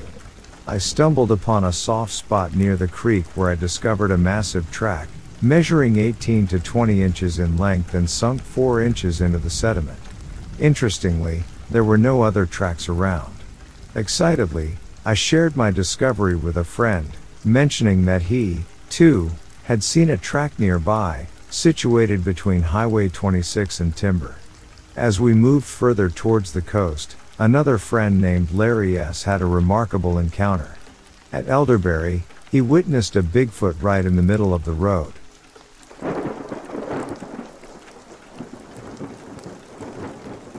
In the mid-1980s, I would spend a lot of time with my grandparents, who had a cabin overlooking Lake James in the mountains of North Carolina.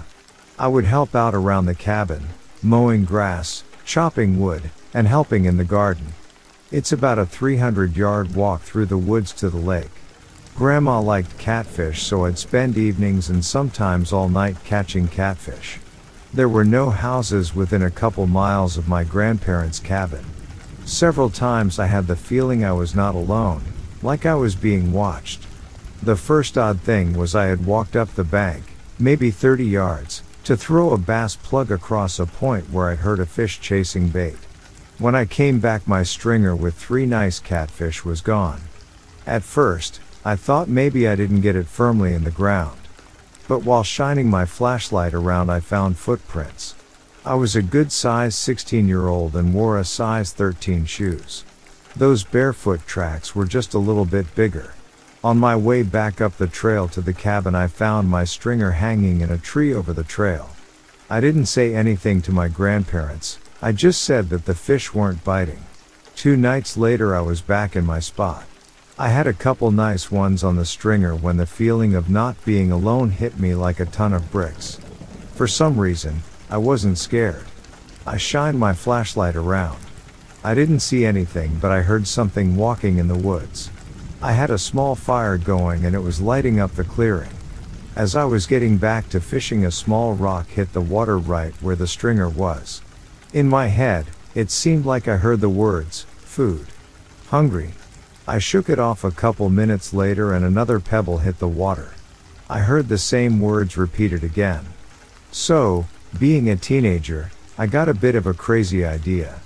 I took the fish out of the water and walked about 10 feet up into the woods and laid it down. I went back to my chair and sat down. I heard something moving in the woods. Sure enough, the next morning, my stringer was hanging in the tree again. I fished several more times, but nothing odd occurred. But 2 weeks later my fishing buddy was back after a couple pebbles hit the water at the stringer. I hung it, with fish, on a limb at the edge of the woods.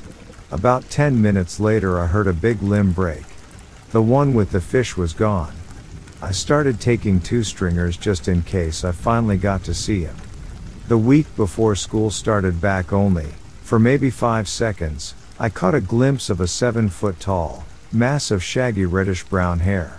This continued on for a couple summers. I finally broke down and told my grandpa. He just smiled and said he figured that's what I was doing with the fish. I was stunned. The next time I went fishing, my grandpa gave me a bag of vegetables out of his garden. He told me to leave them with the fish. Grandpa said he saw him a couple times over the years. When my grandparents passed away, my aunt sold the land to a logging company. I'm 56 now and never got to go back.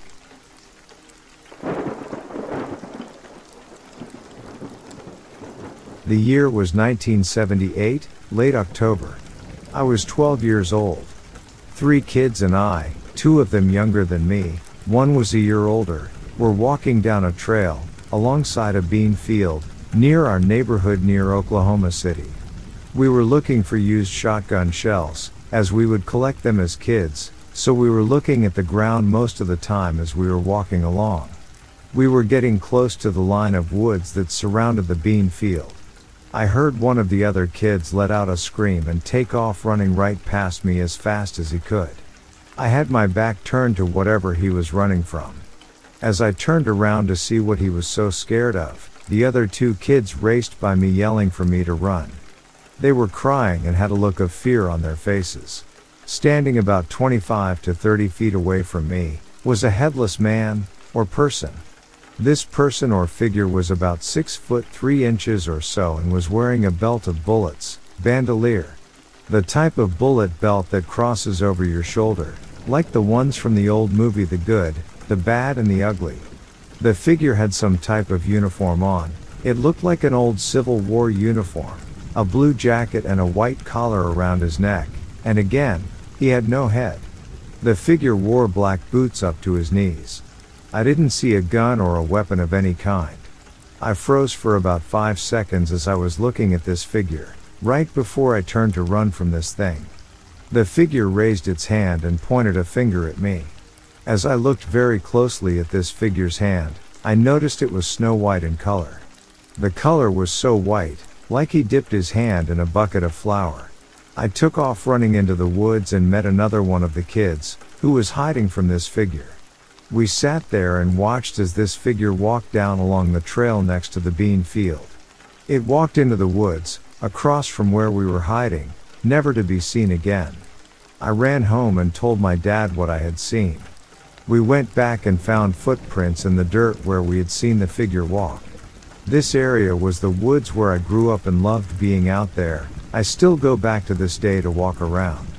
We would ride dirt bikes and play games in these woods, and older kids would have parties, campfires, and other stuff.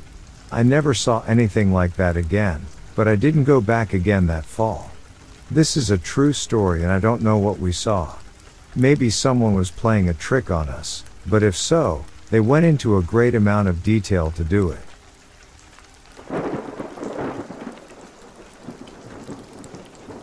I have a girlfriend who, basically, careened off the road. She was driving along in a van. She had a couple of her kids with her and she just lost control on one of these roads up in central interior Ecuador. She was going over a large embankment. It was a cliff, you know, a really serious situation. From out of nowhere, this is the story she told me. It was her own personal experience and she's a real straight shooter too. These giant wings appeared from out of nowhere just as she was going over this steep embankment or cliff with her kids, and these giant wings just covered the van from the front and stopped her just as she was heading off to face her doom. Things would not have worked out too well for her and her family. Have you ever heard of a thunderbird or angel being? God only knows what, arriving out of nowhere and saving people. A sort of benevolent entity or force, but something helpful? She is totally confused by what occurred. She is grateful but fears that it may be an entity that she will encounter again. Her kids don't recall what happened, which may be a blessing.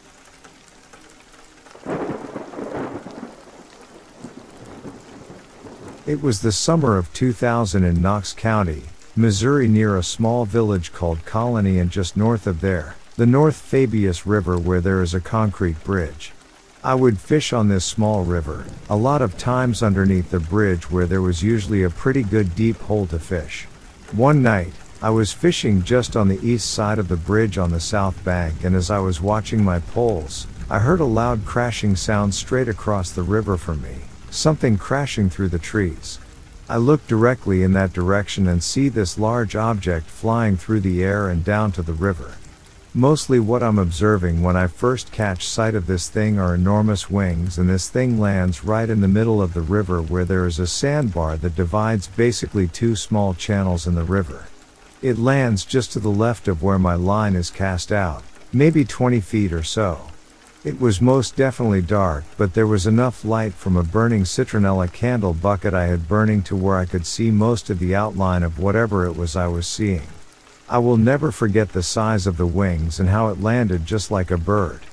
The wings were most likely white, or at least light enough I could make them out pretty easy, but it stood just as a man and had the body of a man. The wings were enormous and were possibly as tall, if not taller than the body by a foot or two. It looked mostly naked from what I could tell, but I saw some kind of chest straps that went across its chest. I could not see a face, but it looked like it was wearing some kind of helmet and face shield, and I say this because it looked exactly like the face shield of the DC Comics superhero Hawkman. It had a pointed face shield that looked like a bird's face, and just like the Hawkman character, it had wing-like pieces on its helmet. It looked like a helmet because it appeared to be a different color or shade than its body. After it had landed, it stood straight up and had its wings tucked in, and it didn't move for a very long time, but I could see water stirring up. I just kept staring at it, afraid to move. I can't say how much time passed, but it seemed like a long time that I watched it. All of a sudden I saw it moving even more, and it looked like it had a large vase in its hand and was dipping it into the water and started pouring water on itself on its right wing. To me, it seemed like it must have been injured because of the way it crashed through the trees. That's what it appeared like anyway. After it did that, it stood straight and didn't move at all. It stood there for the longest time and looked more like a post because it was so still. I watched it for at least another 20 to 30 minutes and it did not move. I was scared, and I just kept thinking in my mind that it had to be able to see me, or at least see the citronella bucket burning. I started to tell myself that what I was seeing wasn't real. I had 2 poles with me at the time, but only one was cast out, and the one that was cast out, I just started reeling it in nice and slow while keeping my eye on this thing. At this time, the wind is blowing the candle directly into my face, and it's all I can breathe in once I finally get my pole reeled in. I grab the candle bucket and move it from the right of me to the left. All of a sudden I see this thing leap and jump into the water like a dive, and water splashes up and there's wake hitting the bank. I immediately grab my poles and take off running up the bank. I kept falling down, scared out of my mind, in a total panic, thinking this thing was behind me. I finally got past the rocks and up above the bank and onto the road and went straight for the truck. I got out of there, still thinking this thing might be following me. I was scared. I was actually scared for a very long time. Looking back now, Maybe the creature was just as scared as I was.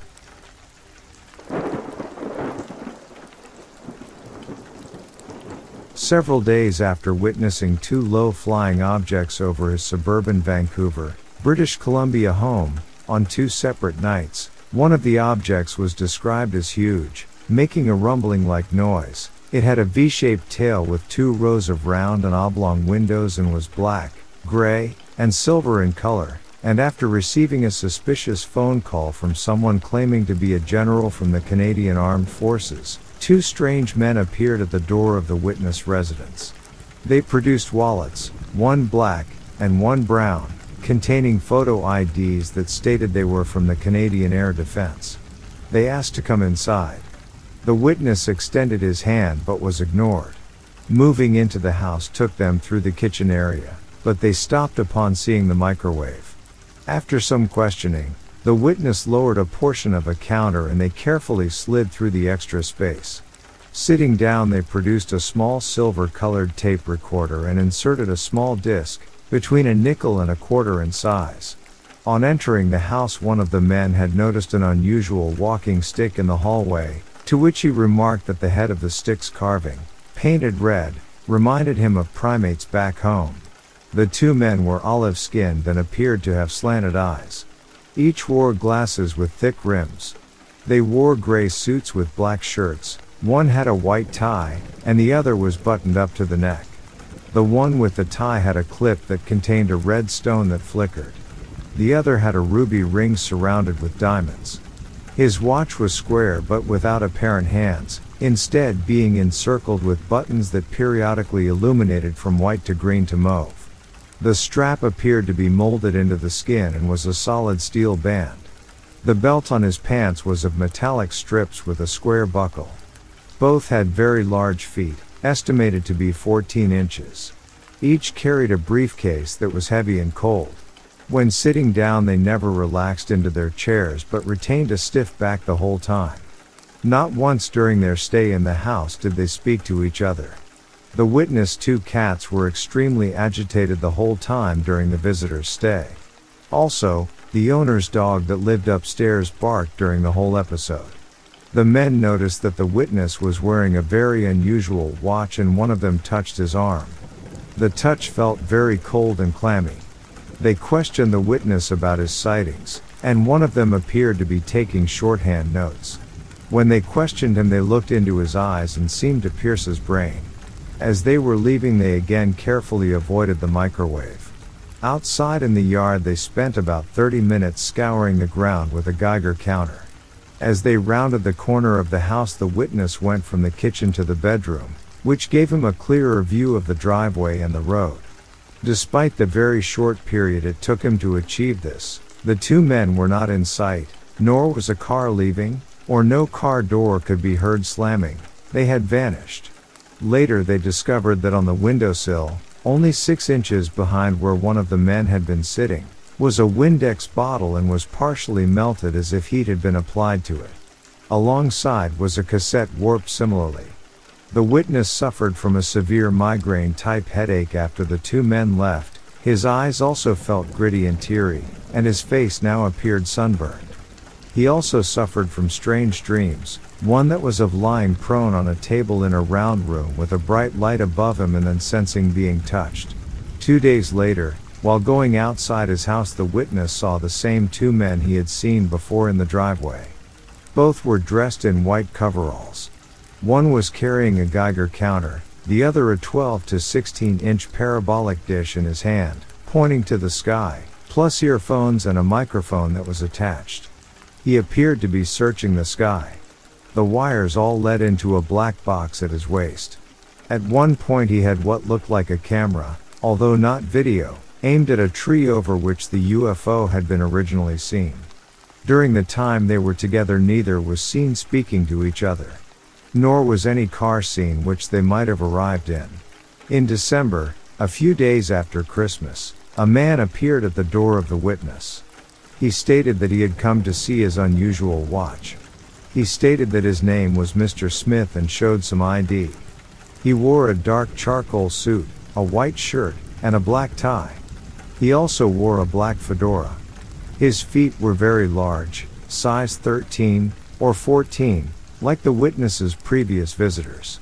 His shoes were black and shiny, with no signs of dirt on them at all. He was about 4 feet 8 inches to 5 feet tall, very thin, and very pale skin with very long fingers. He also wore black wraparound glasses with silver frames.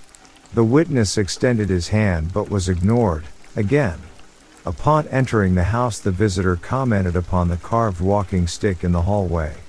He also asked the witness to turn the microwave off before he walked in front of it. Sitting down at the kitchen table, he produced a small silver tape recorder, claiming it could record up to 80 hours or more. Using a pick-like tool from his breast pocket, he examined the witness' watch. He opened a black briefcase, removed some paper, a silver pencil with a red top, and a pen-like flashlight that emitted a mauve, pencil-thin beam, which scanned the interior of the watch. He took a small digital-type camera, and with it he took several pictures of the watch. During the whole of his visit, he spoke very little, and his speech seemed slurred. Again, the cats were agitated during the stranger's visit. He again expressed interest in the watch, and the witness asked $500 for it, but he replied that he had to check with his colleagues. The stranger also expressed interest in a computer, saying that it had very minimal power. The stranger departed without saying goodbye. The witness went immediately to the window but could not see any sign of the visitor or any car in the vicinity. He had simply vanished. A plastic hair blower nozzle was found melted, and a ruler in a drawer close to where the visitor had been sitting was bent into a slight curve. Again, the witness suffered from a severe headache and an eruptive nosebleed. In early January 2001, 2 peculiar strangers again visited the witness to a previous UFO encounter. These 2 were different from the others. They were at least 6 feet tall, and very bony, with heads, hands, and feet out of proportion to the rest of the body. They wore gray suits that seemed to be oily, and had black ties and hats plus wraparound sunglasses that they never took off. When questioned about the glasses, they remarked that they could see perfectly well. Their ears stood out from their heads, and their skin was pale white, whereas their fingernails were gray in color. They never removed the hats during their visit. And throughout the whole time, only one of them spoke. When asked for IDs, they displayed silver cases that contained a photo of an unusual symbol, plus their names in small print. Upon entering the kitchen, they asked the witness to please unplug the microwave. They also told him to turn the computer off. The 2 Persian cats were going crazy, dashing around the room and trying to get out of the window, which was closed. Each man carried a briefcase with an inverted L-shaped handle. The man who did all the talking asked to see the witness's unusual watch. He then removed from his briefcase 4 small containers. Each had a different colored top. Opening 2, he proceeded to pour the contents over the watch. He told the concerned witness that no harm would come to the watch. He was given $250 for the watch and told that they would give him the rest later. He told them that he was moving soon. To this they replied, "We know, don't worry, we can find you if we want to." They soon departed without the common courtesies, staring blankly at the witness as he extended his hand. Once again, the witness hurried to the bedroom window, only to find, as before, no sign of either man departing, nor could any vehicle be heard leaving.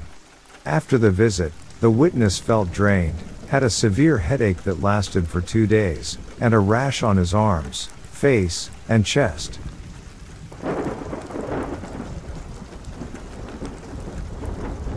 I, along with my cousin CW, were on our way home by the lake road when we decided to pause and enjoy the sight of shooting stars. To our surprise, when we reached home, we discovered that approximately 3 hours were unaccounted for. The next morning, I experienced a sore stomach and a highly inflamed navel, while CW had a small puncture mark on her spine surrounded by 4 little marks. During regressive hypnosis, I recollected encountering 4 short individuals dressed in black snowmobile suits with helmets covering their heads. Simultaneously, there was a helmet-shaped object hovering over a field, measuring 30 to 40 feet in diameter, featuring a prominent white light in the middle and smaller lights recessed around it. Somehow, I found myself outside the car, and these beings approached, pulling at my arm. The next memory was being inside a room with a rounded door, accompanied by a chrome cylinder. A nurse with a face mask and big black eyes, alongside a doctor, presented a needle. Despite my attempt to escape, I was caught, fastened to a cot, and the needle was inserted into my stomach. In the same room, several individuals with grayish-white, cat-like faces, adorned in cream-colored robes, appeared. They had scaly skin, long fingernails, small noses, and no visible mouths. The room was filled with various controls and gauges, reaching up to the ceiling, as the craft was in flight. I observed a man of normal appearance bending over CW and noted a pedestal chair and a box with lines across it, akin to a TV. For about 10 minutes, I witnessed scenes on the box, including a crying baby, a war, people in the jungle with knives, and other scenarios. The memories continued with leaving the craft and returning, along with CW, to the car.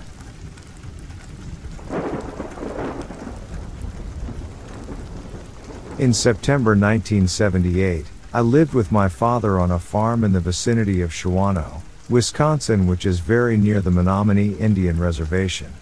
There had been some buzz within the community of an unknown large hairy creature spotted by 2 deer hunters not far from our farm. I had heard stories of the Manabaewak or the giants from stories told by the Menominee, but I just considered these tales to be legends.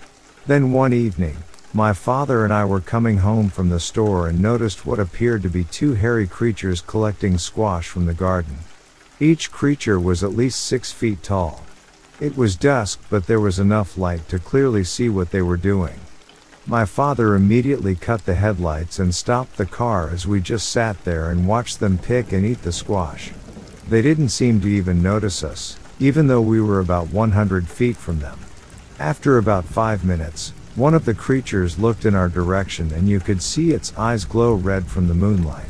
We started to get scared and decided to dash for the house and call the police.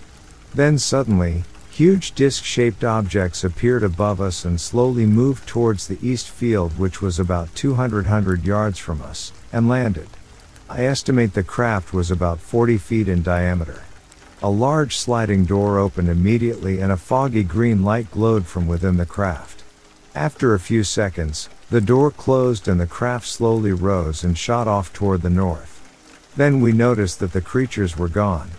A few days later, our neighbors from down the road came over for dinner. After we finished eating, my father and Mr. C walked outside. After an hour or so, the neighbors left and I started to clean up the kitchen. Later that evening, I was watching TV in the living room. My father walked in, turned off the TV, and sat down beside me. He told me that Mr. C and his sister witnessed one of the craft on the same night that we had our encounter. As well, they witnessed several of the large hairy creatures meandering in the nearby woods. Mr. C said that he knew something had been in the woods for several weeks but never got a good look until the craft arrived. After that night, we never had another encounter, nor did we hear of more sightings by any people in the area. Do you think that these creatures were Bigfoot, aliens, or one and the same? It has always seemed strange to me that a Bigfoot body has never been found. Is it a possibility that Bigfoot is an extraterrestrial being?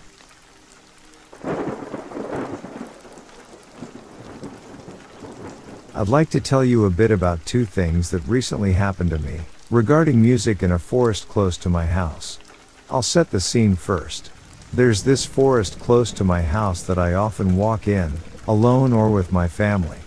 It was being used in World War II, so there are a few military bunkers around. The forest is quite long and there are not many houses around. In some areas, there are none. Now, this first encounter with the strange forest was about a year ago. I was walking, going a bit further than I usually would alone. I explored a bit, then walked back. There was this large field I passed. It had a bunker in it. I took a look. In it were a couple of roe deer bones and some half-smoked cigarettes. Nothing out of the ordinary. This was one they'd forgotten to close up, so you could go inside. There was nothing strange or out of the ordinary in the bunker either. I left it and continued walking. Keep in mind that this was one of those areas where there were no houses nearby. I walked, and suddenly my heart dropped. I heard music. Very clear, vintage sounding music, like from the 20s or 30s. I was terrified. I walked further, thinking it was my imagination, but it wasn't. To continue on to the regular path, I had to climb a little hill that was quite muddy, but I couldn't get on it. I had to keep walking off the field, without the path. I was so scared. I thought there was someone hiding in the trees, waiting for me. But there wasn't. I took out my phone, took some videos and sent them to my friend.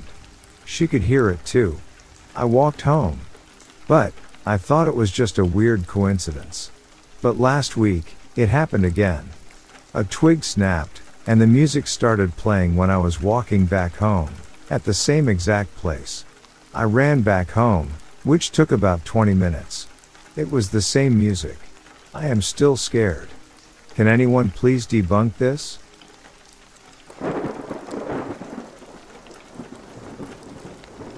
I'm not a big paranormal person, but I remain open-minded. I was dog-sitting for my upstairs neighbor over Christmas. Some background, her father was up there in hospice care and passed away about a year ago. Anyway, I go upstairs to walk the dogs a few times a day over the long Christmas weekend. One time after a walk I go into my bathroom and I'm taking a piss when I feel a hand on my right shoulder. It really felt like a hand, sure maybe a muscle spasm, with some gentle pressure. Then my body went ice cold. I wasn't scared at all. It was a friendly touch, almost as if to say, "Good job, son." I don't know, just felt like sharing.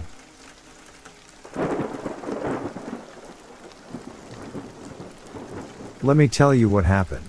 I was at my parents' home for a few days while they were away on a trip. I was watching their dog. On the day they were returning from their trip, I was in the living room watching TV. It was morning. Very bright outside. I was with the dog. I was watching a YouTube video of someone playing a game. I have previously watched this person before. While I was watching the person on YouTube, the living room door was open. After watching the video for many minutes, I stood up off the sofa and was in a position where I could see out the living room door and into the hallway. In the hallway, I could see a bedroom door on the left and a bedroom straight ahead. The entrance to the apartment is just right of the bedroom straight ahead. When I looked at the bedroom at the end of the hallway, which is my parents' bedroom, their bedroom door was halfway open. I looked at that door for about 1 second and I saw something. It was small, dark colored. It was as if there might be more of it behind the door. When I realized I had saw something, it was only for a second before it moved behind the door. The time it took and the way this thing moved out of my view felt similar to how you might feel if you were watching someone and they caught you doing it. Although it was small, I thought I was looking at the head of something. I was very unsettled by whatever it was. I have never experienced something like that. The next thing I did was go into the kitchen, grabbed a knife and went into my parents' bedroom. I never found anyone or anything in there.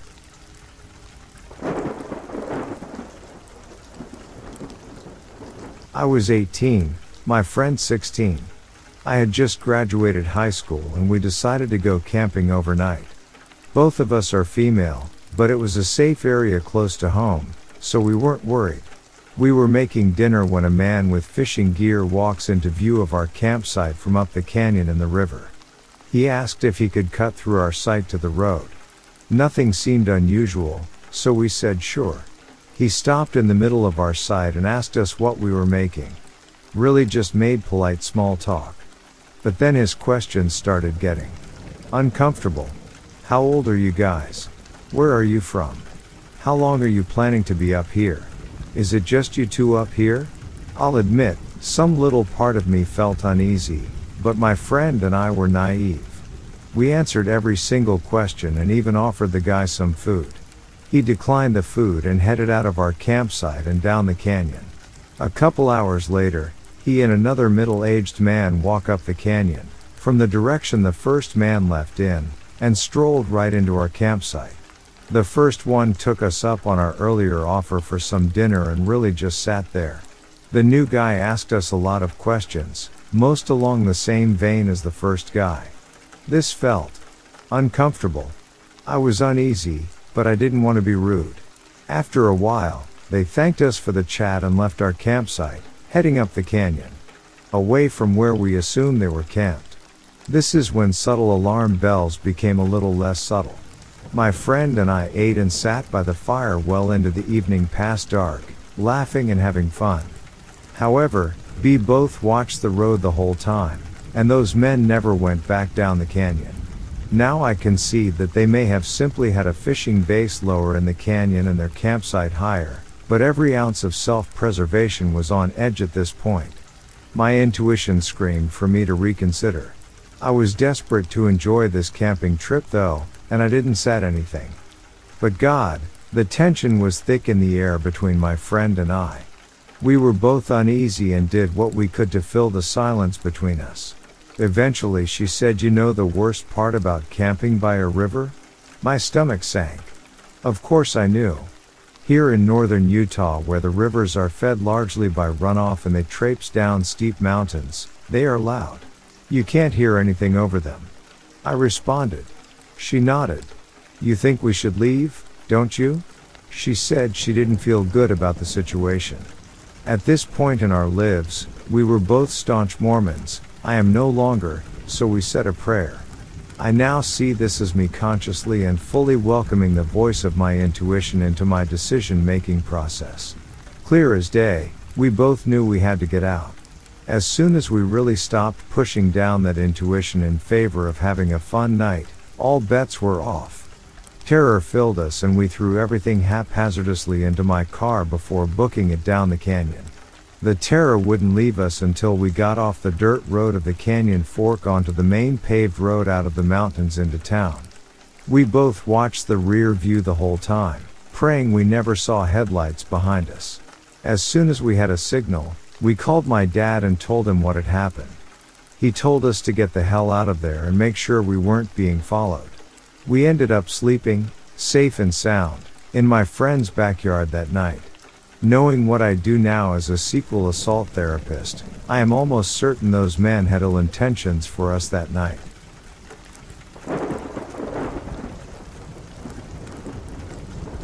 So I've been a huge fan of this and other similar Reddit pages for years now and finally have a fitting story of my own. Quick bit of backstory: me 32 male, my brother, 28 male, and disabled mom all lived together in a trailer about 30 minutes from Nashville, Tennessee. I was wary of moving there at first for the stereotypes you may hear about trailer parks, but luckily we've had zero issues in the 10 years we've been here. Very nice neighbors, well kept yards, ect.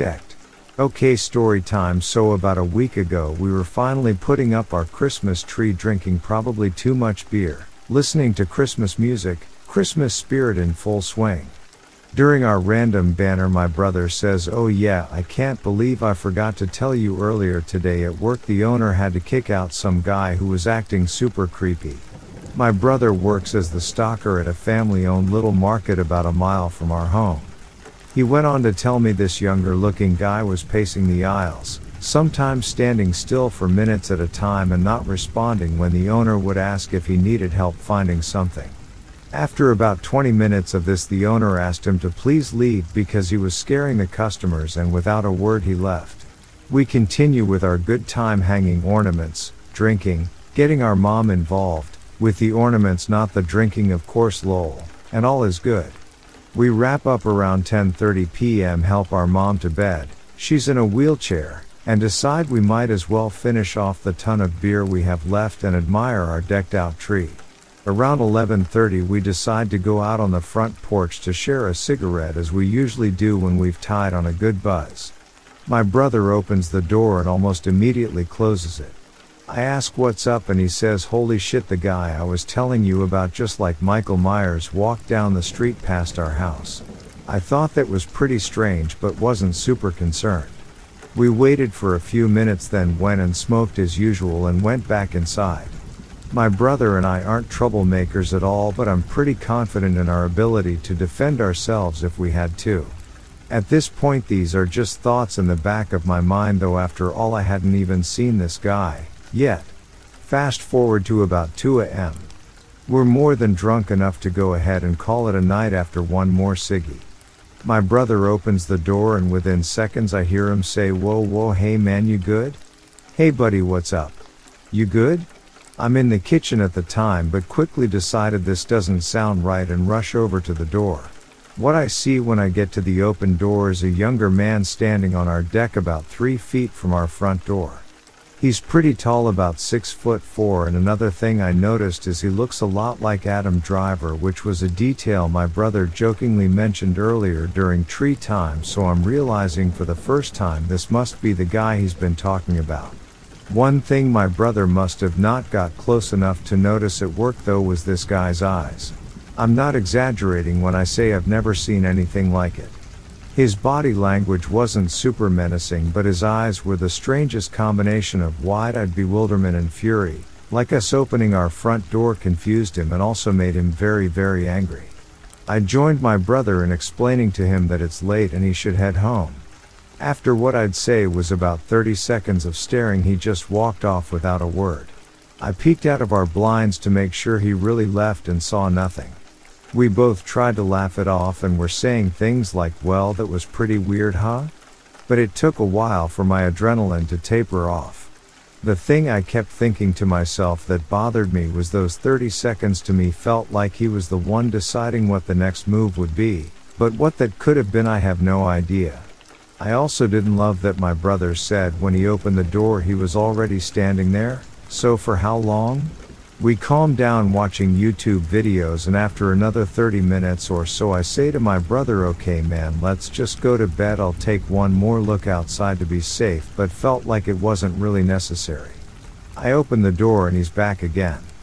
The street lights are spaced very far apart in our trailer park, but at the edge of our driveway there I see his silhouette probably 50 feet away again, just staring at our front door. I feel I should mention he's not there texting or on the phone with someone, he's just there. I feel bad in hindsight because I'm sure this poor guy definitely has mental health issues, but between being drunk and exhausted and the look he gave us earlier, I was over it. I finally put some bass in my voice and said, "Hey man, you can't just stand in our driveway. You're being creepy dude, just please leave. I really don't want to call the cops on you, so don't make me."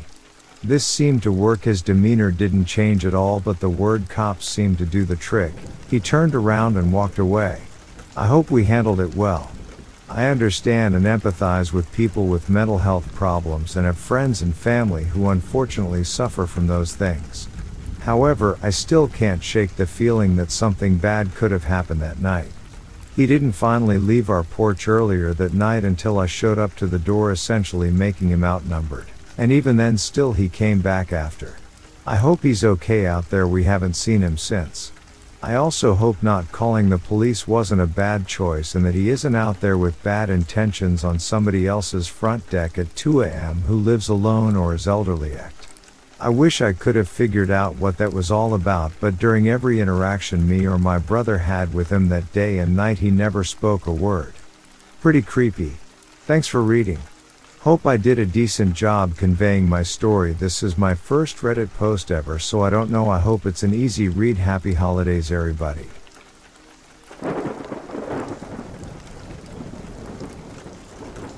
When I was around 12, I lived with my mother in a granny flat connected to the old person's house, built by his son. Let's call the neighbor Harry. There were 3 ways to enter the yard, one from Harry's backyard, one by the driveway, and the other through one of the walls, aka the main entrance. The gate at the driveway was broken, and we kept Harry's gate blocked. Harry was an odd guy, around 70, and always gave me and my mom the creeps. I remember one day when my mom and I were outside, he started talking to us over the gate and got on what we later learned was a step stool. My mom told me to go inside. Another time, when I was taking the rubbish out, I turned around, and he was behind me, just staring. I tried to leave, but he dragged me into a conversation. After a while, my mom showed up and asked what was taking so long. When she saw Harry, she told me to go into the house, and when she came back, she instructed me to run away if he ever did that again. The third thing I remember is when I was at home alone, and I heard the gate open. I took a look outside and saw Harry walking around the yard. I ran to my mom's room and stayed quiet. After a while, I heard knocking, then the gate opened and shut, indicating he left. The final issue was when my mom and I were mowing the lawn, and I felt like I was being watched. I looked up, and there was Harry standing near his back door. Our flat was visible from the door, just staring. After a minute, my mom realized I was staring at something and looked up. She immediately got mad, telling me to get inside and lock the door. My mom started yelling at him, saying, "What are you doing? Go away. Leave us alone. If you keep this up, I'm calling the cops." I don't really remember what happened next, but after a few months, we moved, and it was the biggest relief ever. My mom told the son what had happened after she yelled at him, and I'm guessing the son told his dad to leave us alone, but it was definitely creepy. Story time. I'm not really a believer in ghosts, but let me just say that right now. However, I saw something that I cannot explain one night while working the night shift as a park ranger. I was patrolling a very wooded area, a very popular camping spot. This was in central Illinois. I won't tell you the park name. It's always been weird to me because this place is usually packed during the day, but at night, it's different. Not that many campers stay overnight here. So this was right around 1:30 in the morning, and I just started my second round of patrolling. I see this tall, dark figure standing near an old cabin on one of the trails. For whatever reason, I thought it was a mannequin somebody had left out here for a prank, just because of the way it looked and how still it was. I got closer and realized I was wrong in my judgment. It was moving, very slowly though. But as soon as I shined my light on it, it didn't have a face, no eyes, no nose, no mouth, nothing. It was just this dark silhouette with what appeared to be arms and legs and looked just like a human, only in shape, of course. It was completely black. The figure also appeared to have some sort of cloak or cape draped over him or her. So obviously, I'm trying my best not to panic. My mind is racing with possible explanations for this thing. Perhaps some mischievous college students dressed in cloaks playing a prank. Perhaps I'm hallucinating. Either way, it's creeping me out, and I want no part of whatever this thing is. But before I can turn around and walk away or run for that matter, this thing picks up speed and begins to run towards me. This thing gets about 20 feet from me and leaps up about 30 feet into the air, up into the trees, like some sort of wild animal. Now I am freaking out, and panic is setting in. I'm obviously not dealing with a regular person. This is something else entirely, and like some wild, crazy animal, it's jumping around on all fours from tree to tree, following me, keeping parallel with me as I'm running back to my truck. I run as fast as my legs could take me but found myself near the campground's entrance, where I made a break for my truck, jumping inside and locking the door behind. I just sat there in silence for about 3 to 5 minutes, trying to catch my breath, thinking to myself, I hope that thing leaves. I was too afraid to even shoot at it, and I had no idea how I'm ever going to report this. I mean, number one, who's gonna believe me, and number two, my superiors are probably gonna mock me and ridicule me. I could even lose my job if I reported such a thing, or maybe they even speculate that I was on drugs. So I kind of just sat there and sank in my seat, not sure how I should go about telling about this. This was easily one of the creepiest and most paranormal things I've ever experienced on the job. I never saw it again after that. Thank God.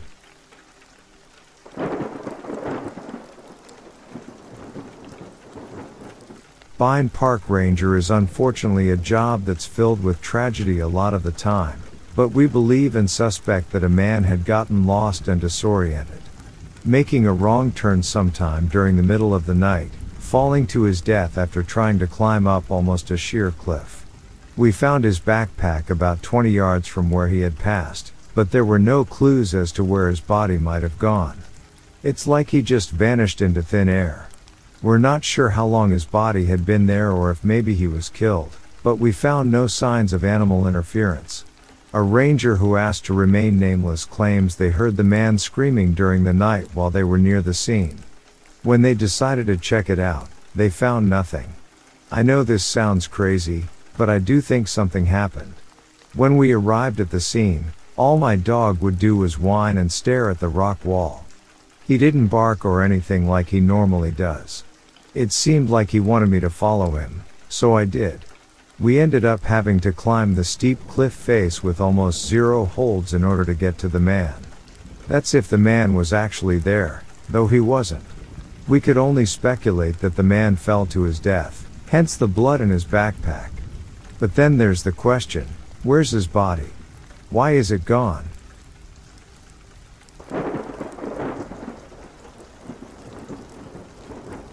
Near Diamond Lake, right on Rough Creek where it converges with Fish Creek, near the breathtaking Tokatee Falls, I embarked on a deer hunting adventure with my teenage son.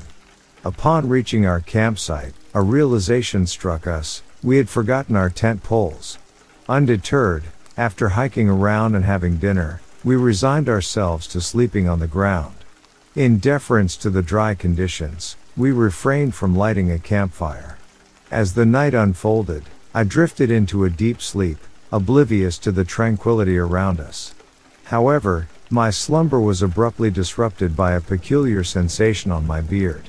At the time, I sported a voluminous beard and mustache, coupled with long hair.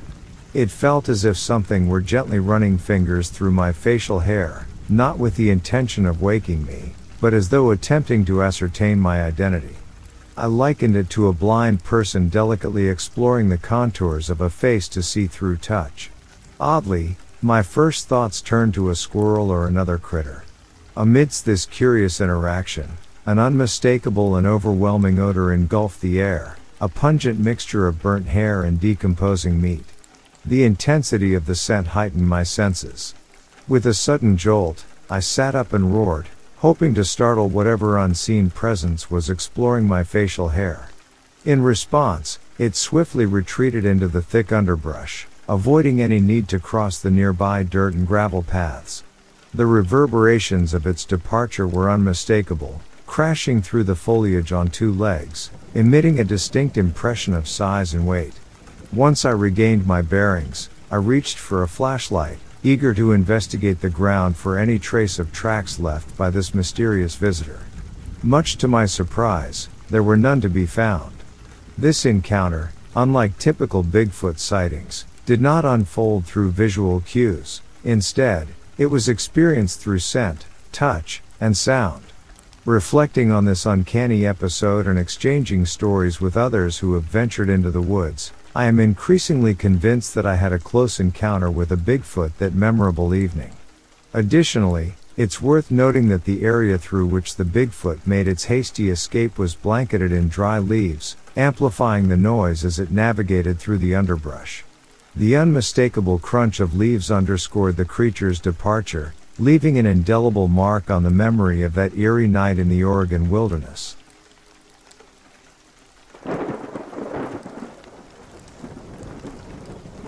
My name is Kale, and this is a story about the first time that I saw a werewolf. It happened when I was a little boy, around 8 to 11 years old. I lived in Estonia, and I still do, with my stepfather, mother, older sister, younger brother, and our dog. We had gone to our summer home, a beautiful old house that my parents had bought. We had added new windows to it because it didn't have any. One night, my sister and I decided to sleep in a tent, so our stepfather set it up, and we spent the night in there. I was a little nervous because I had heard that the forest near our house had bears. Still, my mother assured me that bears don't come close to humans, and, well, she was right. What I saw wasn't a bear. Around midnight, when my sister was sleeping, I had to go to the bathroom. So, I got out and walked pretty far from the house to do my business. When I finished, I heard a howl and screeching. I looked around but didn't see anything. I thought it was in my head because I really liked werewolves and wolves, but there were no wolves in our forest, not that I would know. But I had asked my mother. I just felt like something or someone was staring at me, watching me. I started to walk back to the tent when I heard a scream that still haunts me. It was a scream of a deer, but it sounded like it was drowning. A few minutes later, I heard rustling in the bushes. I looked toward the big bush near me, roughly 50 feet away, and saw an animal with red-yellow glowing eyes looking directly at me. I thought it might be a neighbor's dog, but they lived a few miles away, and the dog wasn't as big as this creature. So, I was startled because my second thought was a bear, and I didn't move because I knew when you meet a wild animal, you can't turn your back to it. So, you have to walk away slowly backward. But when I tried, I wounded my foot, and that thing growled loudly, preventing me from walking away. I was afraid, knowing that it wasn't a bear. Bears don't growl like that. I stood there, this thing staring at me, and I started to smell a rotten stink mixed with blood. It growled again with even more intensity. A few minutes, which felt like hours, had gone by when something happened that I could only dream of. The thing stood on its back legs, and I saw what it looked like. Like I said, I was a big fan of werewolves but didn't think I would meet one. It was about 8 to 8.5 feet tall with red-yellowish eyes, covered in fur. Its upper body had longer fur than the lower part, and it looked like a man but was bigger and had a tail and a wolf or German shepherd's head. The thing stared at me for more minutes and came closer. It had black claws and brown fur and sniffed me really close, about 5 feet away, and then stopped. It showed me its teeth by opening its mouth, and then I saw how its teeth were covered in blood. I think it sensed how scared I was because I was crying. Then, it turned around and walked toward the forest. But before it went in, it turned around and looked at me, as if seeing if I was still watching.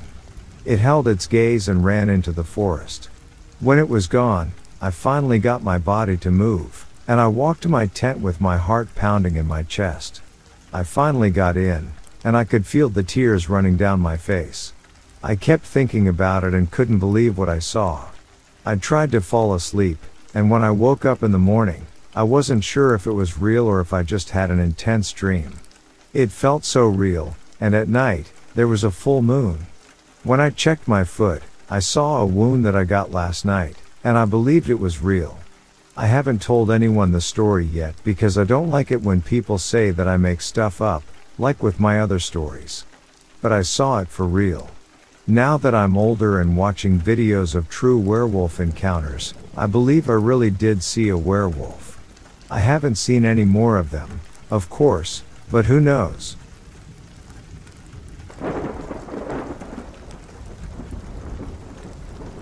I have seen a kind of unknown winged creature in Loma Linda, California.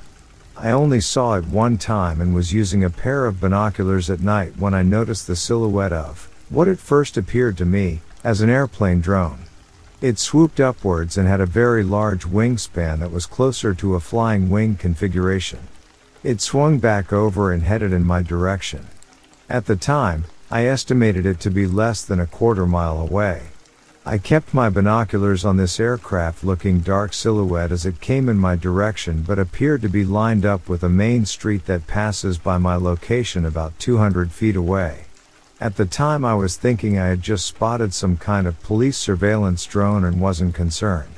It had reached an altitude of 150 to 200 feet during its wing over heading back towards me and was in a descent that had reached my level of about 15 feet when passed by but was following the street. It was traveling at least 50 miles per hour and didn't have a discernible sound from a propeller. As it went past I was startled by the noticeable red glow of its eye. The silhouette as it passed by appeared bird-like. It looked like a black eagle or hawk but at least 8 or more feet in body length and a wingspan of at least 12 feet. It passed behind some trees as I followed it and expected to see it come into view while silhouetted against the large illuminated hospital structures. To this day I can still visualize the glowing red eye that seemed to be looking at me like it knew I was watching it. This happened around 2014. I rationalized it as being some kind of aircraft, but that silhouette resembled a bird and the glowing red eye. It wasn't right. I am not making this up and would like to know if anyone else in my area has seen something like I described.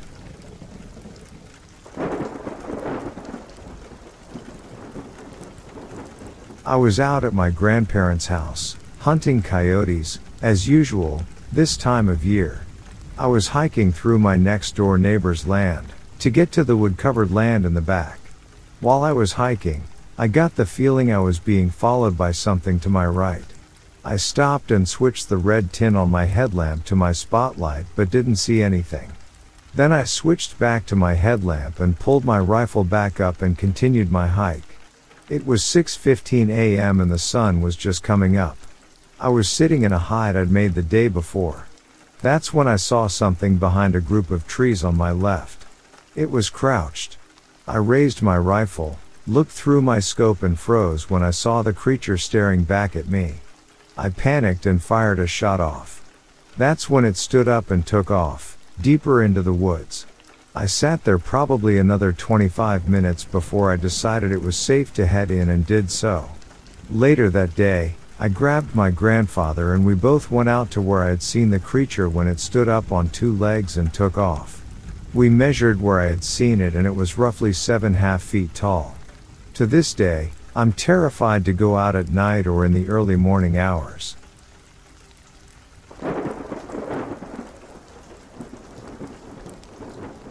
There are poultry farms located east of Shreveport. In November of 2017 there have been incidents of dogman encounters on this farm. The footprints, dead chicken sightings and even the farmers shooting at the creature with shotguns, rifles and pistols video was taken by one of the overseers on duty. What is bad is that there are several other farms over the area that have had these werewolf encounters and it's bad for business ! We must have the wildlife agents deal with tracking them to their lair of residence and terminating the damn things. The frequency of incidents is more and more. These farmers are not in the mood to have their lives torn by these dogmen, and unless dealt with now, they will do more damage, as far as being broadcast to the general public about these demons and their doings. They are not informed and the capers that prevail are unchecked by most area farmers and residents. This story should be a wake-up call for the law enforcement community and the area farmers as well as the citizens to make a stand against these werewolf dogman encounters.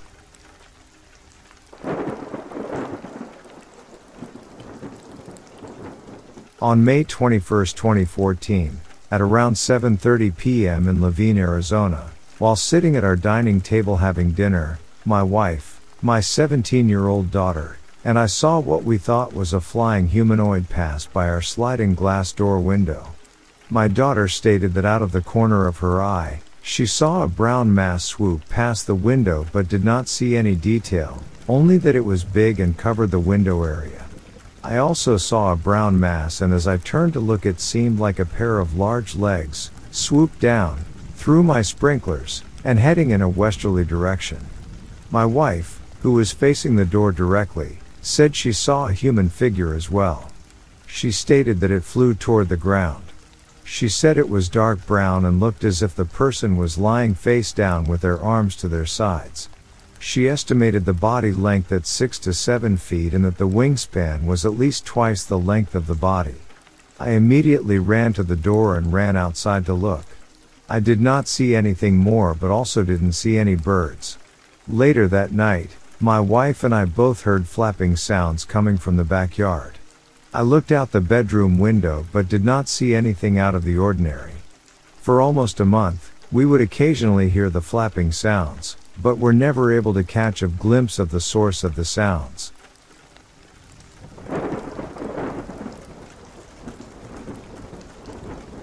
I am a widow with a teenage daughter in Casper, Wyoming, west of the city near the county airport. The property had been in my husband's family for many years. I recently purchased an adjacent home and property after the owner passed away. This is where the story actually begins. I settled on the new property just after Thanksgiving. Since it was purchased as is, it was fairly inexpensive but requires a lot of work. I hired an auction house to come in and remove the contents for future sale. The auction was scheduled for next week, but a few odd things happened when the items were first listed for sale. I received a phone call from the auctioneer a few weeks ago. He wanted to know if I had any knowledge concerning the contents of the house.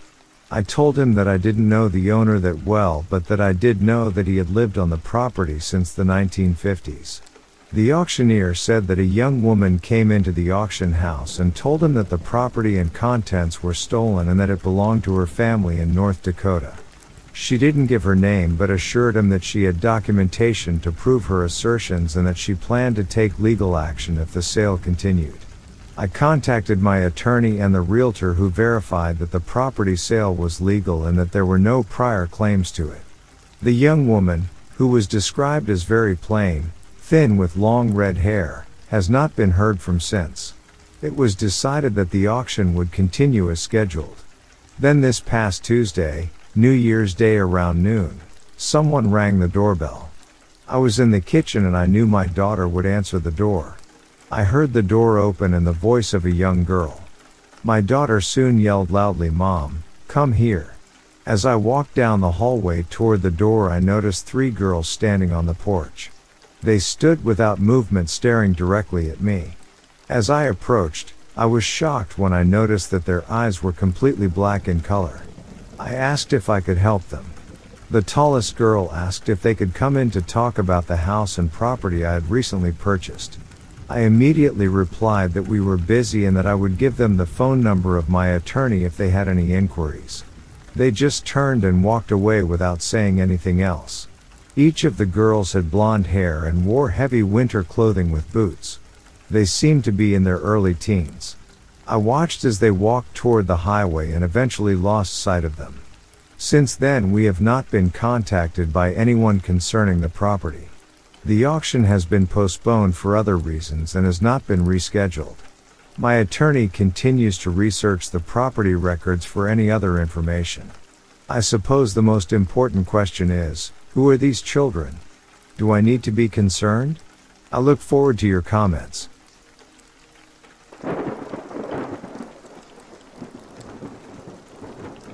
Vic shared with me the tale of a discovery he made in the woods west of Napa Canyon Dam, down in Klamath County, back in August of 1979. He affectionately referred to the place as Bigfoot House.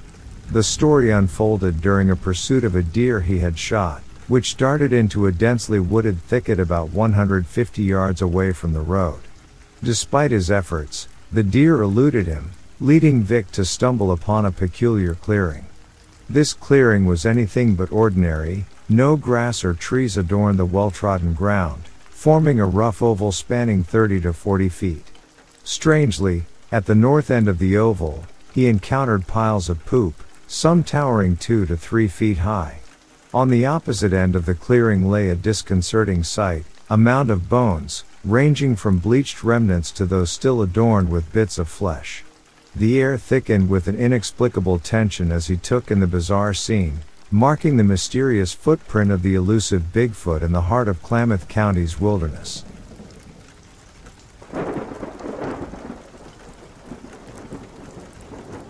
One chilling evening, as the moon cast an eerie glow over the desolate woods, I found myself immersed in the haunting silence of nature. The air hung heavy with an unsettling stillness, and an inexplicable unease settled upon my shoulders. Little did I know, this night would etch a harrowing encounter into the recesses of my memory. Venturing into the heart of the forest, my senses heightened with each cautious step. The shadows played tricks on my mind, distorting the trees into menacing figures that whispered ancient secrets. As I trod further, a peculiar sensation crawled up my spine, urging me to remain vigilant. Suddenly, a piercing howl shattered the silence, resonating through the dense canopy above. My heart raced in response, and beads of sweat formed on my forehead. I strained my eyes to pierce through the darkness, attempting to decipher the source of this unearthly sound. That's when I saw it, a monstrous silhouette, about 150 yards away. A great big, man-like ape emerged from the shadows, its dark coat blending seamlessly with the surrounding night. My breath caught in my throat as the creature's face and chest revealed a ghastly contrast, lighter, almost ghostly, in the obsidian abyss. A wave of fear washed over me, paralyzing my every instinct. The creature's eyes, pools of darkness reflecting an otherworldly intelligence, locked onto mine. Time itself seemed to pause as we shared an inexplicable connection, the veil between the known and the unknown thinning to a mere whisper. The forest, once a haven of solitude, now cocooned me in an unsettling symphony of rustling leaves and ominous whispers. I could hear my own heartbeat, a frantic rhythm mirroring the intensity of the moment.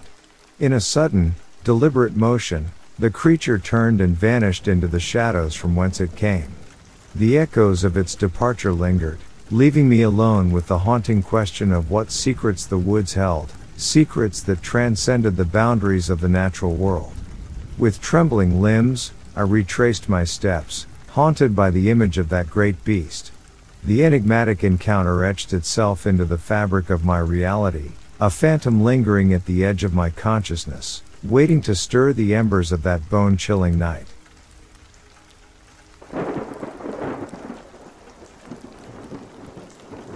In the days of my youth, an inexplicable encounter left an indelible mark on my memory. It happened while I was riding in a car with a friend, and the strange incident unfolded through the rearview window. As we traversed the streets, I suddenly found myself transfixed by a peculiar sight, a set of large, glowing purple eyes, eerily reminiscent of a feline gaze. Excitement and confusion gripped me as I tried desperately to draw my friend's attention to this unusual spectacle. However, my friend remained oblivious, unable to perceive the mysterious eyes that seemed to pierce through the darkness. Curiosity getting the better of them, my friend turned to investigate, only to find the eyes had vanished without a trace. Despite the disappearance, an uncanny feeling lingered, a sense that we were not alone in our peculiar encounter. As we continued our journey, an unsettling revelation unfolded. Those haunting purple eyes reappeared in the rearview mirror. Turning around to confront the inexplicable, I was met with an unsettling void, a faceless presence dominated by those luminous purple orbs. The eyes seemed to emanate from an unseen entity, perched upon the trunk of my friend's car, fixated on me with an intensity that sent shivers down my spine. Strangely, I could discern no body, no features beyond those glowing eyes. Doubt gnawed at me, and the lingering question of whether I had entered the realm of hallucination haunted my thoughts. To this day, the memory of those enigmatic purple eyes remains etched in my mind, a fleeting encounter with the unknown that defies explanation. The line between reality and imagination blurred, leaving me with an enduring mystery from the recesses of my past.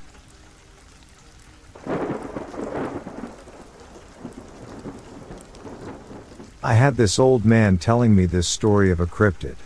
He called them tree people, and described them as long lanky humanoids made of roots and moss and other foliage that's secret and sweet and acrid smelling sappy substance. He said they can climb into things through their mouths and puppet them after consuming their souls. That they only possess things to feed on other things. He said he swears that him and a buddy went out hunting one summer when he was like 19 and they saw this deer chewing just above the grass, not actually eating anything, just chewing on air, and that the eye that they could see was looking directly at them and they're blind a little ways off. The eye was unnatural for a deer, mostly white with a ring of very pale blue and a large pupil. The other hunter was freaked out a little and wanted to leave, so they packed up, but when they exited the blind the deer was closer, just chewing and staring. He said the other hunter couldn't stop staring at the thing and it wasn't running, so he approached it. When the hunter got close enough to touch it, a long sticky black arm slowly stretched out of the deer's mouth and started caressing the guy's face. The dude who told me the story said the other hunter hit the ground after being touched and started convulsing while the thing kept climbing out the deer and touching the dude. He said it shot at the deer 2 or 3 times and it ran off, And he got his buddy to the hospital and he ended no remembering anything, and the doc said he had some freak seizer. What do y'all think? Weird old man telling porcupines, or is it a cryptid?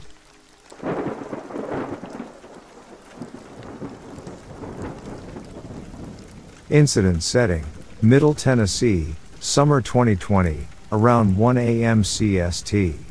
It was the pandemic summer, and my two friends and I were dreadfully bored. The three of us spent a lot of time driving around to Sonic or the miserable state of Iowa. We also went randonauting several times. Gas was cheap and it was fun to go down roads we had never turned onto before. On our third or fourth trip, we had done two very normal locations with goofy intentions set and saw nothing out of the ordinary.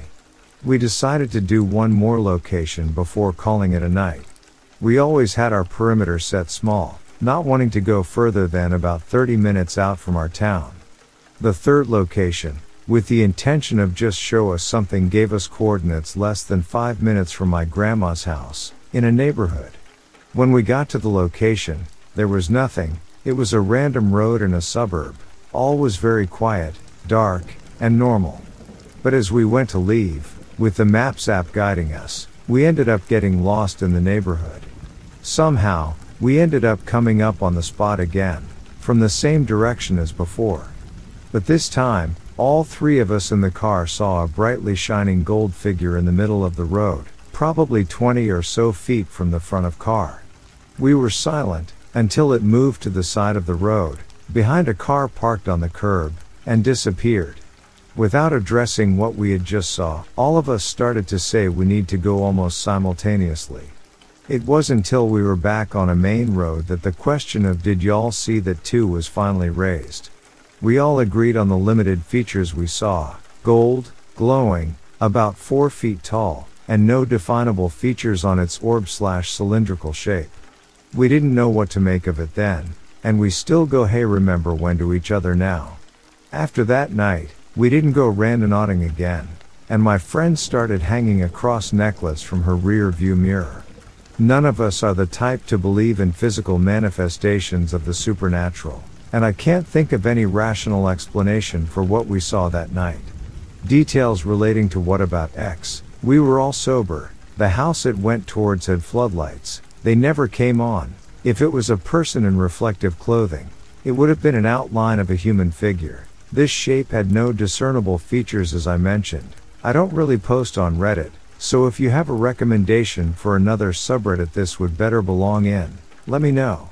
Other than that, just looking for ideas of what on earth we saw that night. Thanks.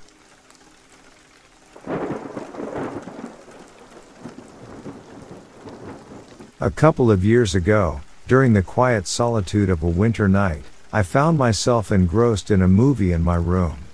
The clock had struck around 3 a.m. when a peculiar sound interrupted the cinematic ambience, a laughter that echoed eerily, reminiscent of a jester's laugh.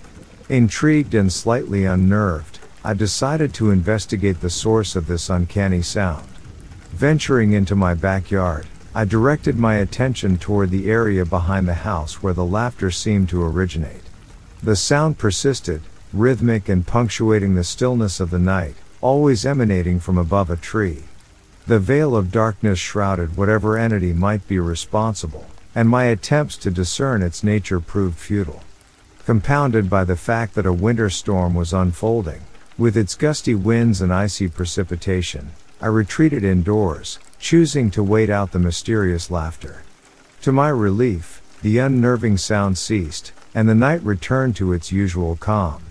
As dawn broke, I ventured outside to survey the aftermath of the storm. The pristine canvas of snow bore witness to the enigmatic visitor, leaving tracks that piqued my curiosity. Upon closer inspection, the tracks resembled those of an opossum or a raccoon, imprinting their presence in the wintry landscape. Speculation swirled in my mind, and a hypothesis emerged: perhaps the elusive laughter had emanated from a creature native to Texas, where I resided. Could it have been an owl, a nocturnal denizen of the night known for its enigmatic calls? The tracks left behind suggested a terrestrial visitor, but the nocturnal symphony of Texas wildlife is a diverse tapestry, and the source of that mysterious laughter remains an unsolved riddle. If anyone familiar with the intricacies of Texas wildlife could provide insights or suggestions, it would be greatly appreciated. The laughter of that fateful night continues to echo in my memory, an enduring mystery shrouded in the wintry veil of a Texas storm.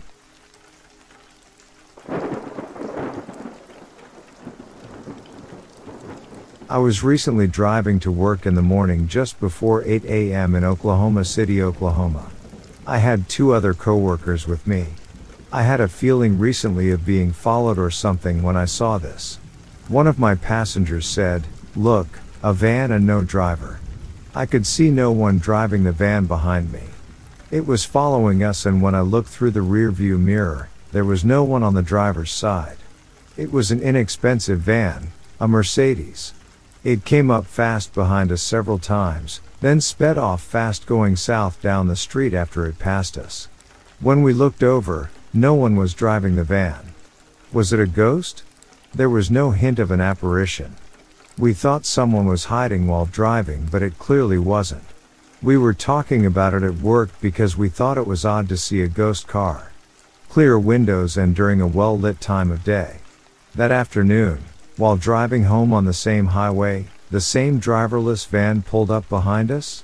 Once again it passed us and there was no one in the driver's seat. This occurred on I-44. I wonder if anyone else had the same experience?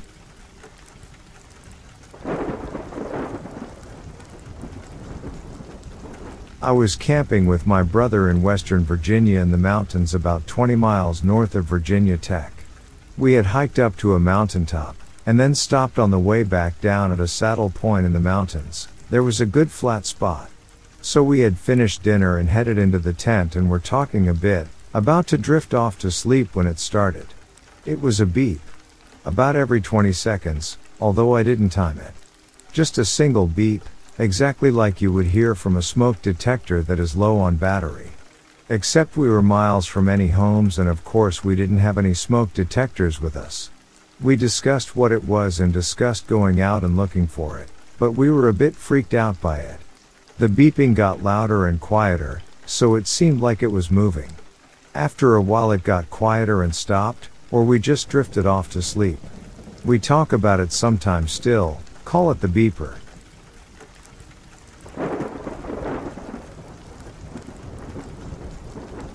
When I was 11 or 12, I spent a week with my family at Allegheny State Park in NY/PA. One day, my 2 cousins, who were close in age, and I decided to embark on an adventurous hike along an 18-mile trail.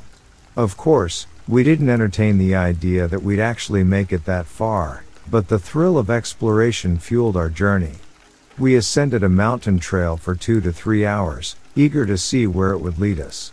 After what felt like a considerable distance, we arrived at a small level area on the trail.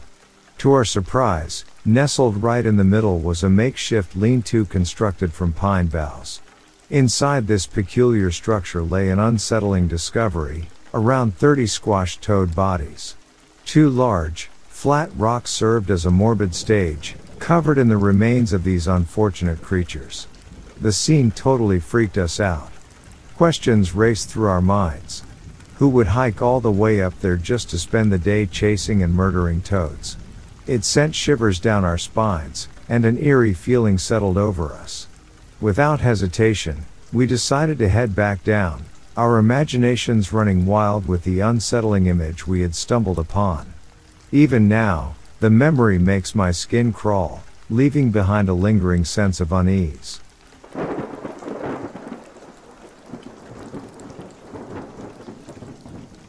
I recently got back from a backpacking trip in Sequoia and Kings Canyon National Park, and I have a good amount of experience in the backcountry and have never been spooked before. However, this trip was different. We spotted a picturesque swimming hole from a vista point on the highway and decided to hike down to it, but the trail was closed due to recent wildfires and we had to bushwhack our way the entire time, me and 3 buddies. We get down to the river finally, and the area is very secluded due to the steep river canyon walls that we had just hiked down. We notice a perfect campground set up, nice fire pit, area for tents, and a nice clearing. Next we noticed something strange, a tent strewn across the ground, a backpack thrown open on the ground with all the pockets open and belongings on the ground in about 20 feet radius. There was also a sleeping bag rolled up but thrown into the bushes and barely visible. The absolute eeriest part though was the 2 pairs of new-looking hiking boots perfectly placed on a large boulder. All the gear looked a little weathered, but not like it had been outside more than a week or 2. We couldn't think of a logical reason why someone would leave this stuff, let alone their hiking boots. The trail up was very treacherous and boots were necessary. So we forget about the creepy gear and proceed to all do acid and hang out by the river. Things are all gravy until it gets dark and we must walk through the abandoned campsite. This is when we all get spooky vibes, and even though no one says it outright, we were all thinking about if whatever was responsible for the sketchy condition of the camp would come back. We never came up with a rational conclusion, but we did feel the horror movie vibes all night.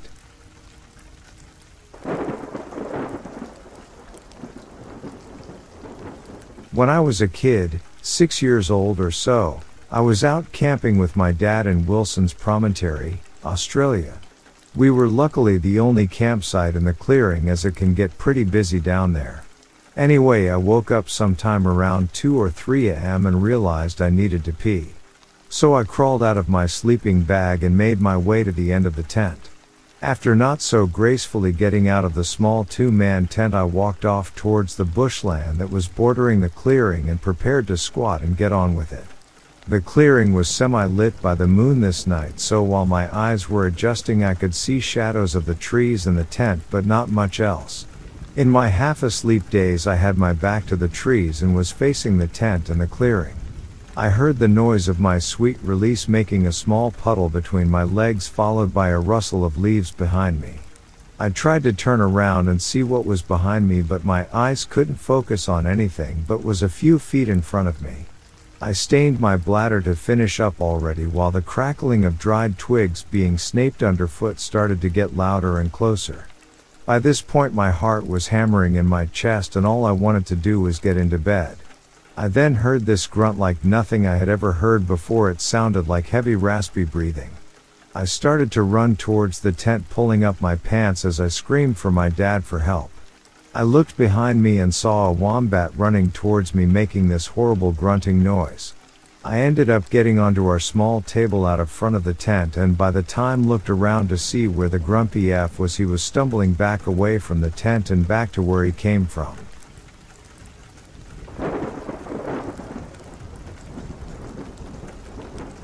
When I was younger, around 16 to 17, I spent most of my summer breaks at my grandparents' house, taking care of my great-grandma while they were out of town.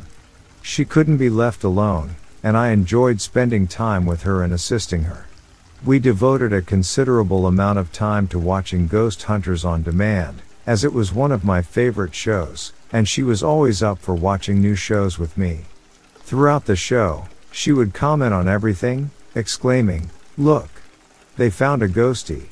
However, she remained skeptical at the end, asserting, "That couldn't happen, ghosts aren't real. When you die, that's it. You just go to heaven." I would always counter, saying, "Well, Grandma, how would you know that? You're still alive." To which she'd respond, "Well, when I die, I'll let you know." About 2 years later, in 2011, while I was home from college for Thanksgiving break, my great-grandma passed away at the age of 93. I was heartbroken. After her funeral, I returned to school, trying to carry on as best as I could. About a month later, I was watching TV in my dorm room. My roommate and my suite mates had all gone home for a weekend, and I stayed to take advantage of the silence. I had been channel surfing for most of the night and came across a show about ghost hunting. I watched it for a bit and decided to change the channel. However, the remote suddenly stopped working. I replaced the batteries with brand new ones, straight out of the box, but it wouldn't work. Finally, I decided to unplug the TV. Strangely enough, the TV was still on. At this point, I felt a chill down my spine, and the hanging blinds, drawn closed with the windows closed and locked, began to ripple and move. Mind you, everything in the room was shut and locked up tight. Nothing could have been making those blinds move like that. I stood in the middle of the room, a bit scared, but I also felt an overwhelming sense of comfort and familiarity. "Grandma," I said, while holding back tears, "I know it's you. Thank you for letting me know you're here, but you're kind of scaring me. Can you please stop?" Suddenly, everything stopped. The blinds were still, and the TV shut off. Nothing like that ever happened again in that room. About a year later, I switched schools and moved in with my grandparents. I slept in my great-grandma's old room, and at night, I would hear her say, "Angel," in my ear. In my half-asleep state, I could feel her hand stroking my hair, and I would feel so safe and comforted.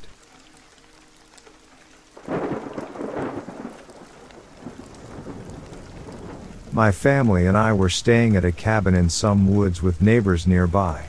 It was pretty rural. The cabin had 2 stories with a hanging roof over the side of the first floor. This meant that from my window, I would have been able to climb onto a roof outcropping from the window without a very big drop. The shingles almost lined up with the window sill. Anyways, it was the middle of summer, so I decided to open my window because of how hot it was in the room I was staying in. My parents had the room on the same side of the house and also had the window open. There was a river nearby, so we didn't hear each other snoring or whatnot. I went to sleep, and for whatever reason, my mom couldn't fall asleep until 2 in the morning or so.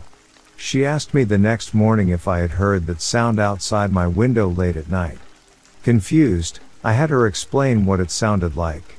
She told me it was scratching on the window frame with its claws, and began to let out a low growl that didn't sound like a cat or mountain lion.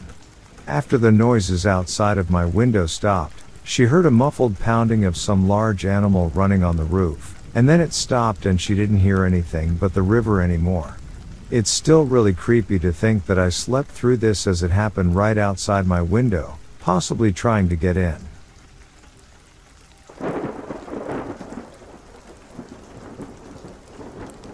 Frontiersmen are not, as a rule, apartment to be very superstitious. They lead lives too hard and practical and have too little imagination in things spiritual and supernatural. I have heard but few ghost stories while living on the frontier, and those few are of a perfectly commonplace and conventional type. But I once listened to a goblin story, which rather impressed me. A grizzled, weather-beaten old mountain hunter, named Bauman, who was born and had passed all of his life on the frontier, told it the story to me. He must have believed what he said, for he could hardly repress a shudder at certain points of the tale, but he was of German ancestry, and in childhood had doubtless been saturated with all kinds of ghost and goblin lore. So that many fearsome superstitions were latent in his mind. Besides, he knew well the stories told by the Indian medicine men in their winter camps, of the snow walkers, and the specters, spirits, ghosts and apparitions, the formless evil beings that haunt the forest depths, and dog and waylay the lonely wanderer who after nightfall passes through the regions where they lurk. It may be that when overcome by the horror of the fate that befell his friend, and when oppressed by the awful dread of the unknown, he grew to attribute, both at the time and still more in remembrance, weird and elfin traits to what was merely some abnormally wicked and cunning wild beast, but whether this was so or not, no man can say.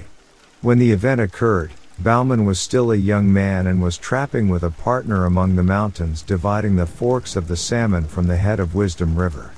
Not having had much luck, he and his partner determined to go up into a particularly wild and lonely pass through which ran a small stream said to contain many beaver.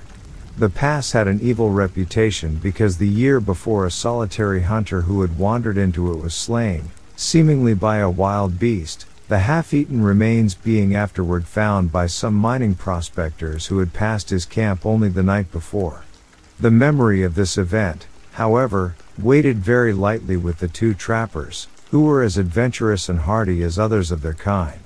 They took their 2 lean mountain ponies to the foot of the pass where they left them in an open beaver meadow, the rocky timber-clad ground being from there onward impracticable for horses. They then struck out on foot through the vast, gloomy forest, and in about 4 hours reached a little open glade where they concluded to camp, as signs of game were plenty. There was still an hour or two of daylight left, and after building a brush lean-to and throwing down and opening their packs, they started upstream. The country was very dense and hard to travel through, as there was much down timber, although here and there the somber woodland was broken by small glades of mountain grass. At dusk they again reached camp. The glade in which it was pitched was not many yards wide, the tall, close-set pines and firs rising round it like a wall. On one side was a little stream, beyond which rose the steep mountain slope, covered with the unbroken growth of evergreen forest. They were surprised to find that during their absence something, apparently a bear, had visited the camp, and had rummaged about among their things, scattering the contents of their packs, and in sheer wantonness destroying their lean-to. The footprints of the beast were quite plain, but at first, they paid no particular heed to them, busying themselves with rebuilding the lean-to, laying out their beds and stores, and lighting the fire. While Bauman was making ready supper, it being already dark, his companion began to examine the tracks more closely, and soon took a brand from the fire to follow them up, where the intruder had walked along a game trail after leaving the camp. When the brand flickered out, he returned and took another, repeating his inspection of the footprints very closely. Coming back to the fire, he stood by it a minute or two, peering out into the darkness, and suddenly remarked, "Bauman, that bear has been walking on 2 legs." Bauman laughed at this, but his partner insisted that he was right, and upon again examining the tracks with a torch, they certainly did seem to be made by but 2 paws or feet. However, it was too dark to make sure. After discussing whether the footprints could possibly be those of a human being, and coming to the conclusion that they could not be, the 2 men rolled up in their blankets and went to sleep under the lean-to. At midnight Bauman was awakened by some noise and sat up in his blankets. As he did so his nostrils were struck by a strong, wild beast odor, and he caught the loom of a great body in the darkness at the mouth of the lean-to. Grasping his rifle, he fired at the vague, threatening shadow, but must have missed, for immediately afterward he heard the smashing of the underwood as the thing, whatever it was, rushed off into the impenetrable blackness of the forest and the night. After this, the 2 men slept but little, sitting up by the rekindled fire, but they heard nothing more. In the morning they started out to look at the few traps they had set the previous evening and put out new ones. By an unspoken agreement, they stayed together all day and returned to camp towards evening. On nearing it they saw, hardly to their astonishment, that the lean-to had again been torn down. The visitor of the preceding day had returned, and in wanton malice had tossed about their camp kit and bedding, and destroyed the shanty. The ground was marked up by its tracks, and on leaving the camp it had gone along the soft earth by the brook. The footprints were as plain as if on snow, and, after a careful scrutiny of the trail, it certainly did seem as if, whatever the thing was, it had walked off on but 2 legs. The men, thoroughly uneasy, gathered a great heap of dead logs and kept up a roaring fire throughout the night, one or the other sitting on guard most of the time. About midnight the thing came down through the forest opposite, across the brook, and stayed there on the hillside for nearly an hour. They could hear the branches crackle as it moved about, and several times it uttered a harsh, grating, long-drawn moan, a peculiarly sinister sound. Yet it did not venture near the fire. In the morning the 2 trappers, after discussing the strange events of the last 36 hours, decided that they would shoulder their packs and leave the valley that afternoon. They were the more ready to do this because, in spite of seeing a good deal of game sign, they had caught very little fur.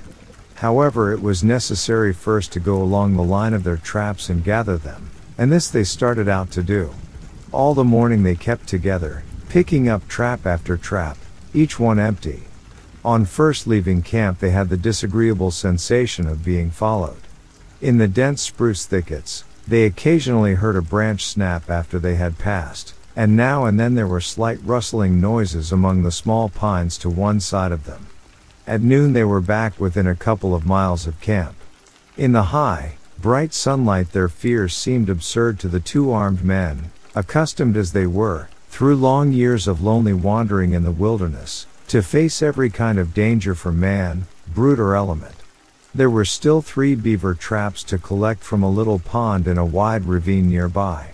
Bauman volunteered to gather these and bring them in, while his companion went ahead to camp and made ready the packs.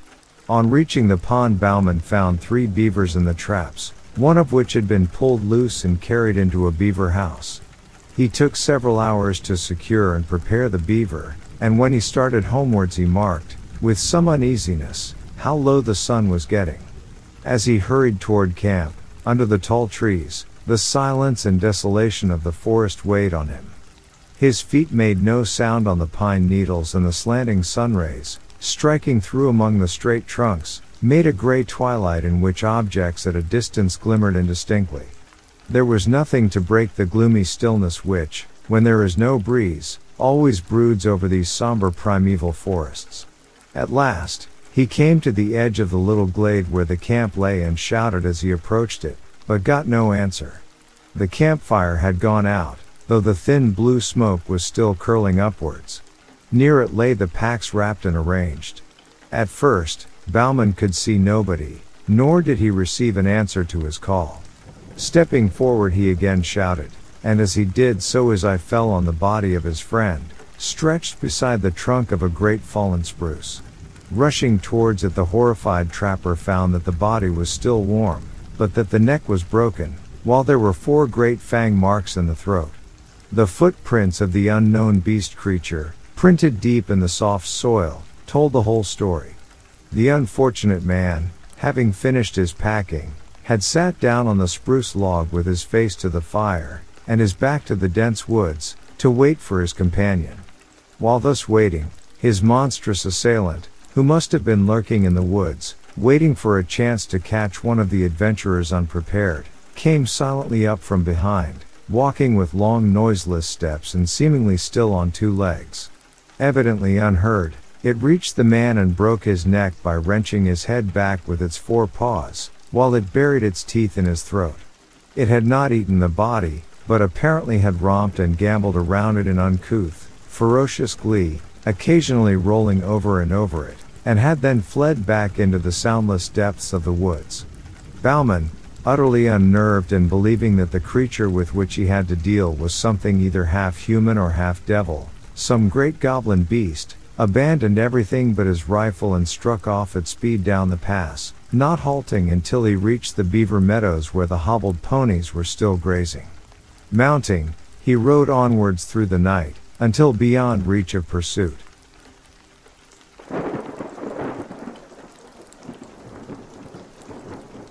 I was in Iraq in 2007 as an AAV mechanic. Back then there weren't fancy armored glass kits, so we had Mad Max some HMMWV windows to act as protection for the driver and the troop commander seats. I was in the troop commander seat since we didn't have troops mounted up, and it was right behind the driver. We were on a dirt road and I was sitting up out of the vehicle at about stomach height, mainly overconfident in said patch job windows, when out of nowhere I got the feeling that it wasn't a good idea. As soon as I clicked the seat down to the lowest position so that only my head was out of the vehicle, we hit an IED. It completely shredded the armor on the side of the vehicle and we never found the window. So instead of possibly being dead from losing an arm or worse, I only got a busted eardrum out of the deal. I also hit an IED a week after and a third one a month to the day of the first one, but I didn't sense those. Maybe cause I wasn't near the impact of those two? Who knows?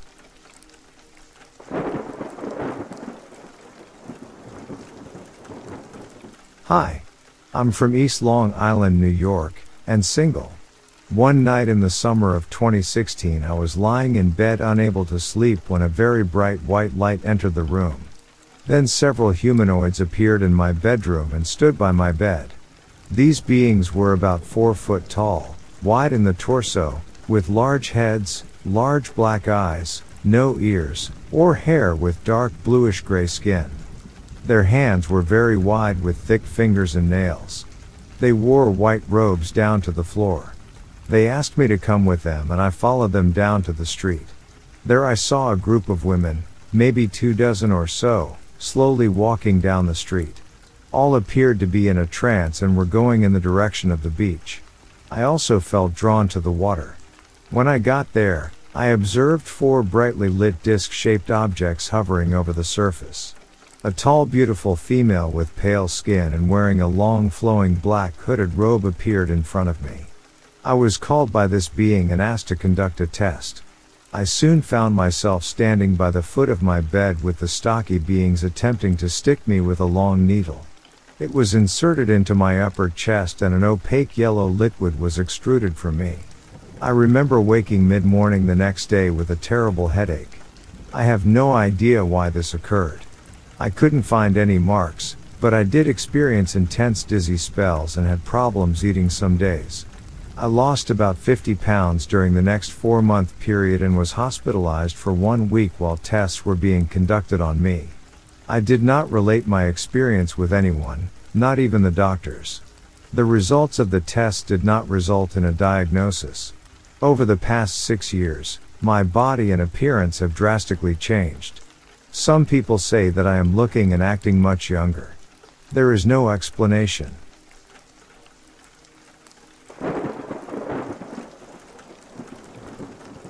I was driving back from university with my mom. We had taken this trip millions of times, and there were never any issues. However, this time, while we were driving, we hit what I can only describe as a time bubble. The road had completely transformed, pitch black, devoid of lights, and with no sign of life. The road markers were gone, and the road signs that remained had been blacked out, reminiscent of what they did in World War II in case of invasion. Even the smell of the area was different, and a massive amount of fog appeared. It felt eerily calm, and no matter which direction we drove, we ended up at the same junction. For hours, we circled around this mysterious spot until, suddenly, the last time we exited the junction, there were lights, cars, and signs of normalcy. I cannot explain it, and whenever we talk about it, it seems even more insane. When we checked the clock, only minutes had passed, but the mileage records on my car indicated that we had traveled about 60 miles. I've never felt more confused in my life, and each time we brought it up, people just laughed, dismissing our experience as if we were crazy. I never drove that way again.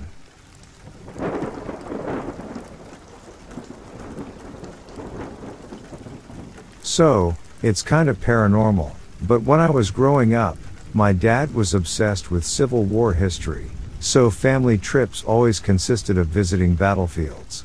On this particular trip, we went to Antietam and stayed at a B&B, a historic farmhouse that had served as a Civil War field hospital. It was owned by an officer in the Confederate Army. Everything was fine until about midway through the night when my brother and I woke up to my mom panicking in the other room. She had basically jumped out of bed and run to wake us all up. When we asked her what happened, she explained that she was having trouble falling asleep due to how cold the room was, and this was the South in the summer, mind you. Then, all of a sudden, she was convinced someone was waiting outside the bedroom door, so she called out, thinking it was my dad or something. Moments later, she felt something standing over her in the bed, and frozen with fear, my mom couldn't move. She started to get tucked into bed, as if fingers were pressing the bedding tightly around her body. After the tucking, something brushed her cheek and then was gone. The room was warm again, and my mom lost it, jumping out of bed. We checked the bed, and there were visible tuck marks, like the outline of my mom's body was still present in the bed even after she had gotten up. To this day, it's something in my family none of us can explain. We all saw the tuck marks, and we even have photos of it. My dad swears it wasn't him, and my brother and I were sleeping in the same room, so I know he didn't do it.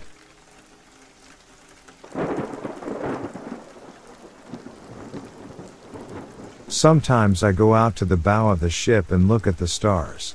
Nothing really can compare when you see the Milky Way and shit. But I was looking at these stars that formed a triangle shape. The next thing I know, the triangles rotate. The triangle is upside down now, and I ask my friend who's up there with me if he sees the upside down triangle. He says, "Oh yeah, there." The triangle rotates to its original position.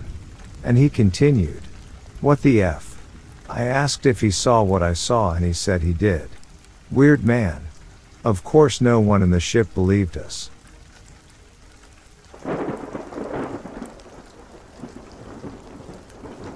Haven't been in this situation for a while, but in the mid-2000s I was in the Navy.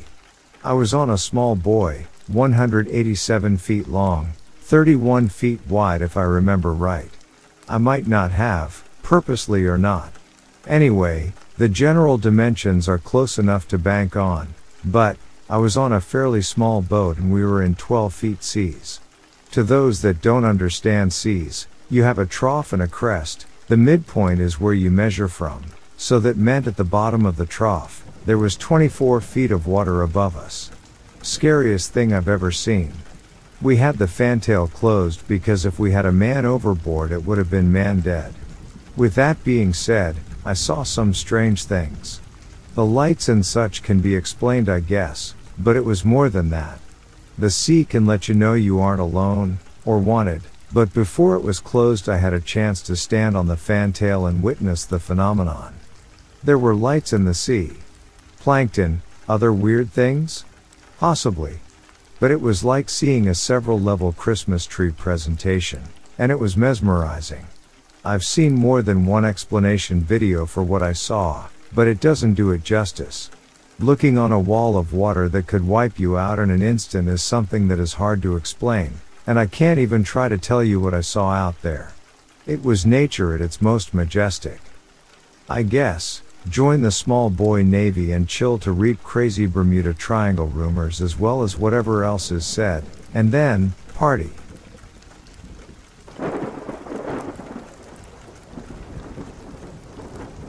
I was in the Navy, stationed on my ship with my duty buddy while I was off work. The weather took a turn for the worse, and what started as a bad day quickly escalated. The duty officer of the deck, OOD, a tiny black girl with the thickest Louisiana accent you'd ever heard, began frantically issuing emergency weather commands over the PA system.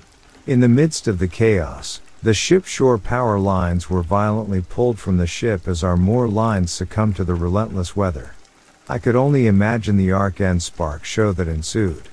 However, for my duty buddy and me, who were nonchalantly enjoying beef bowls in my shop, all systems abruptly died. The ship fell into immediate silence, and darkness enveloped us for a few moments. Experiencing utter and complete silence on a vessel, with all systems offline, is something you never expect. It sends chills down your spine. The sudden hush in the midst of the storm left an indelible mark on my memory, a stark reminder of the unpredictable nature of the sea and the eerie moments it can bring. Thanks for watching. Be sure to subscribe for daily stories.